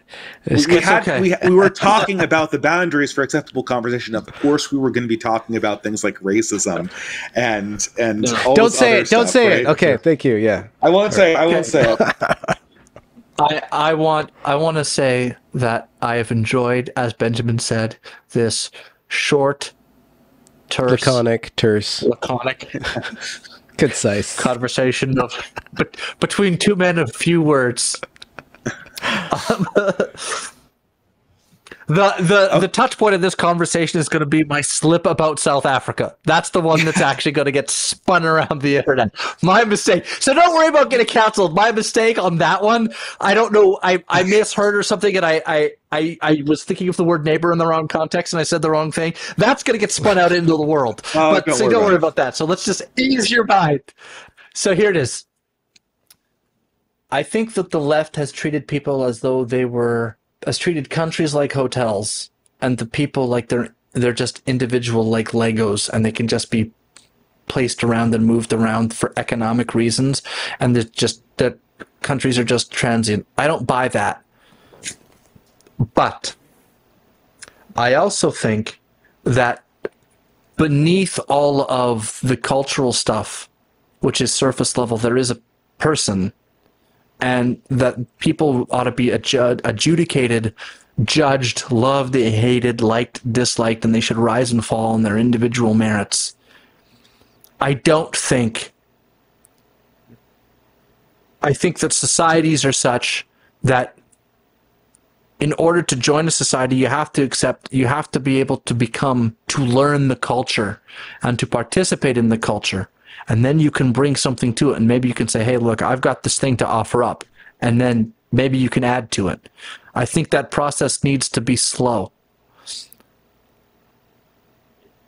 For me, the no enemies to the right thing is about there's a certain group of people who, under the guise of what you are trying to say, or perhaps under the guise of other things, want to bring back and increase the salience of race, and in fact play a certain form of white identity politics when I reject all racial identity politics. Whether my enemies do or not, whether the left does or not, I reject them. And so for me, I don't think... I think that there are certain traditions that we do need to hand down, but I think that we need to hand them down with an open hand and allow them, because if you hand them down frozen, they're dead. If they don't advance, if they don't evolve, if classical music stops evolving, it's gone. Rock and roll music stopped evolving in the 2000s, it's dead now. It has to evolve to keep living. Things have to. Rock guitar music used to evolve. It used to be that it was using all the latest technology. Once that stopped, it started to die. Things need to be able to evolve to grow. I don't deny that there has been a sort of homogenization of global taste around the lowest common denominator that can sell the most things to the most people from the most cultures and try and create a kind of airport gray of everything. I don't think that's good. But I don't think the solution to that is to try and bring back in, reify, and increase racial salience, or try to turn to human biodiversity or race and IQ studies to try and find solutions to the problems that ail us. I think those are deep and egregious mistakes. I don't think that adopting the epistemology of postmodernism and critical theory is a solution. And as I fumbled through this conversation, slow as I have, and trying to understand as much as I have, I still can't shake the feeling that there's an unstable sort of base that's almost overly pragmatic in response to the tremendous cultural hegemony of the political left. And I want to avoid making the mistakes that they have. I think that there's a difference between adapting their tactics and adopting their principles. And when it comes to things like postmodernism and critical theory, that's adopting their principles. And so I would say we can have enemies to the right in those kinds of cases. I don't think we should go around canceling people and destroying their careers because they buy these things. I think that's the wrong way to go about it. If they're, again, setting aside the A-chord thing, suppose somebody was teaching at a school, and suppose they really were being horrendously racist, and they wanted to bring racist ideas into the school and teach them, I think you'd have justification to fire them for that. Although I don't think you could go around on a denounce this person or we'll fire you as well. The sort of a reverse of the McCarthyist ideology of the 60s. I don't think that's right either. But I do think that at a certain point we have to be able to publicly criticize and draw boundaries of who we're willing to work with and why. Which ideas we're going to allow into the tent. And I think that we can draw those in along the lines of principles. And certain are more core than others. But I think that we have to be able to police the boundaries, because if we don't, it just becomes an amorphous blob searching for power. And that's the place where interests and cults of personality arise and win. And I don't think that's good. So. Amen. I will agree with this in part, that I want to emphasize here that I get what you're afraid of with crude racial politics. Everyone has this fear of out of control racial politics, the politics of revenge and revenge killings, and purity spiraling, and all the horrors we remember from the 20th century and the 19th century, and so on and so forth. I understand the fear of this. The problem I see is I understand this as being part of a natural thing, a natural state of chaos that people lapse into. And I also don't, what I really want to emphasize here is that the ideas that we arrive at, sort of on the more radical side of things, they're attempts at solutions to these problems. I think Wokal sees all of these problems as being the product of sort of intellectual bad actors. And, you know, there were a lot of bad actors, but really what was happening, in my opinion, was that sort of the mask of an old Christian order was slipping away that no longer fit from the death of God. And in the wake of that, all of these more primordial evil instincts came to the fore. the crude racial identity politics, the bureaucratic backbiting, what have you. And in all this, I think what I really want to do is I really want to stand back and try to preserve what we know is good. I don't think, I think that the issue we're having here, I don't know if I want to go on the race angle or not, and having a hard time ending this, but the issue I want to take on is confronting the state of modernity that's driving all of these problems. That state of modernity is a sort of deracinated individual that then latches on to political movements for the main point of their existence, and then gets sucked into this bureaucratic managerial apparatus. I think key to confronting this is embracing intentional communities that will probably be largely homogenous. And this will require a certain amount of openness to older ideas, which is why I don't want to shut the door on all previous attitudes that most people had prior to the 20th century. I think that the way to do this, going forward, is kind of a genuine desire to understand the core of what people were going for and what they desire. Most people who have a distinct idea of racial nationalism or ethnic nationalism, what they really want is they want to be part of a thick community that's intergenerational, that carries on a sense of their own nation and their own culture that's shared between the generations, to not be part of the global monoculture, and to have some distinctiveness so that you are different and have an identity that's not just yours individually, but that relies on a collective. I don't think that desire is illegitimate. I don't think the desire to have a common genetic ancestry or a common cultural ancestry is illegitimate. And I don't think the desire to pass that down to your children is illegitimate either. The fact that this can be used for sort of crude racism of the kind that I think you're right to fear, that's a legitimate concern. But I don't want to throw out the desire for a solid collectivity baby with the crude racial hatred bathwater. And so I feel that a certain amount of looseness and certain amount of tolerance is needed, and a different approach to politics.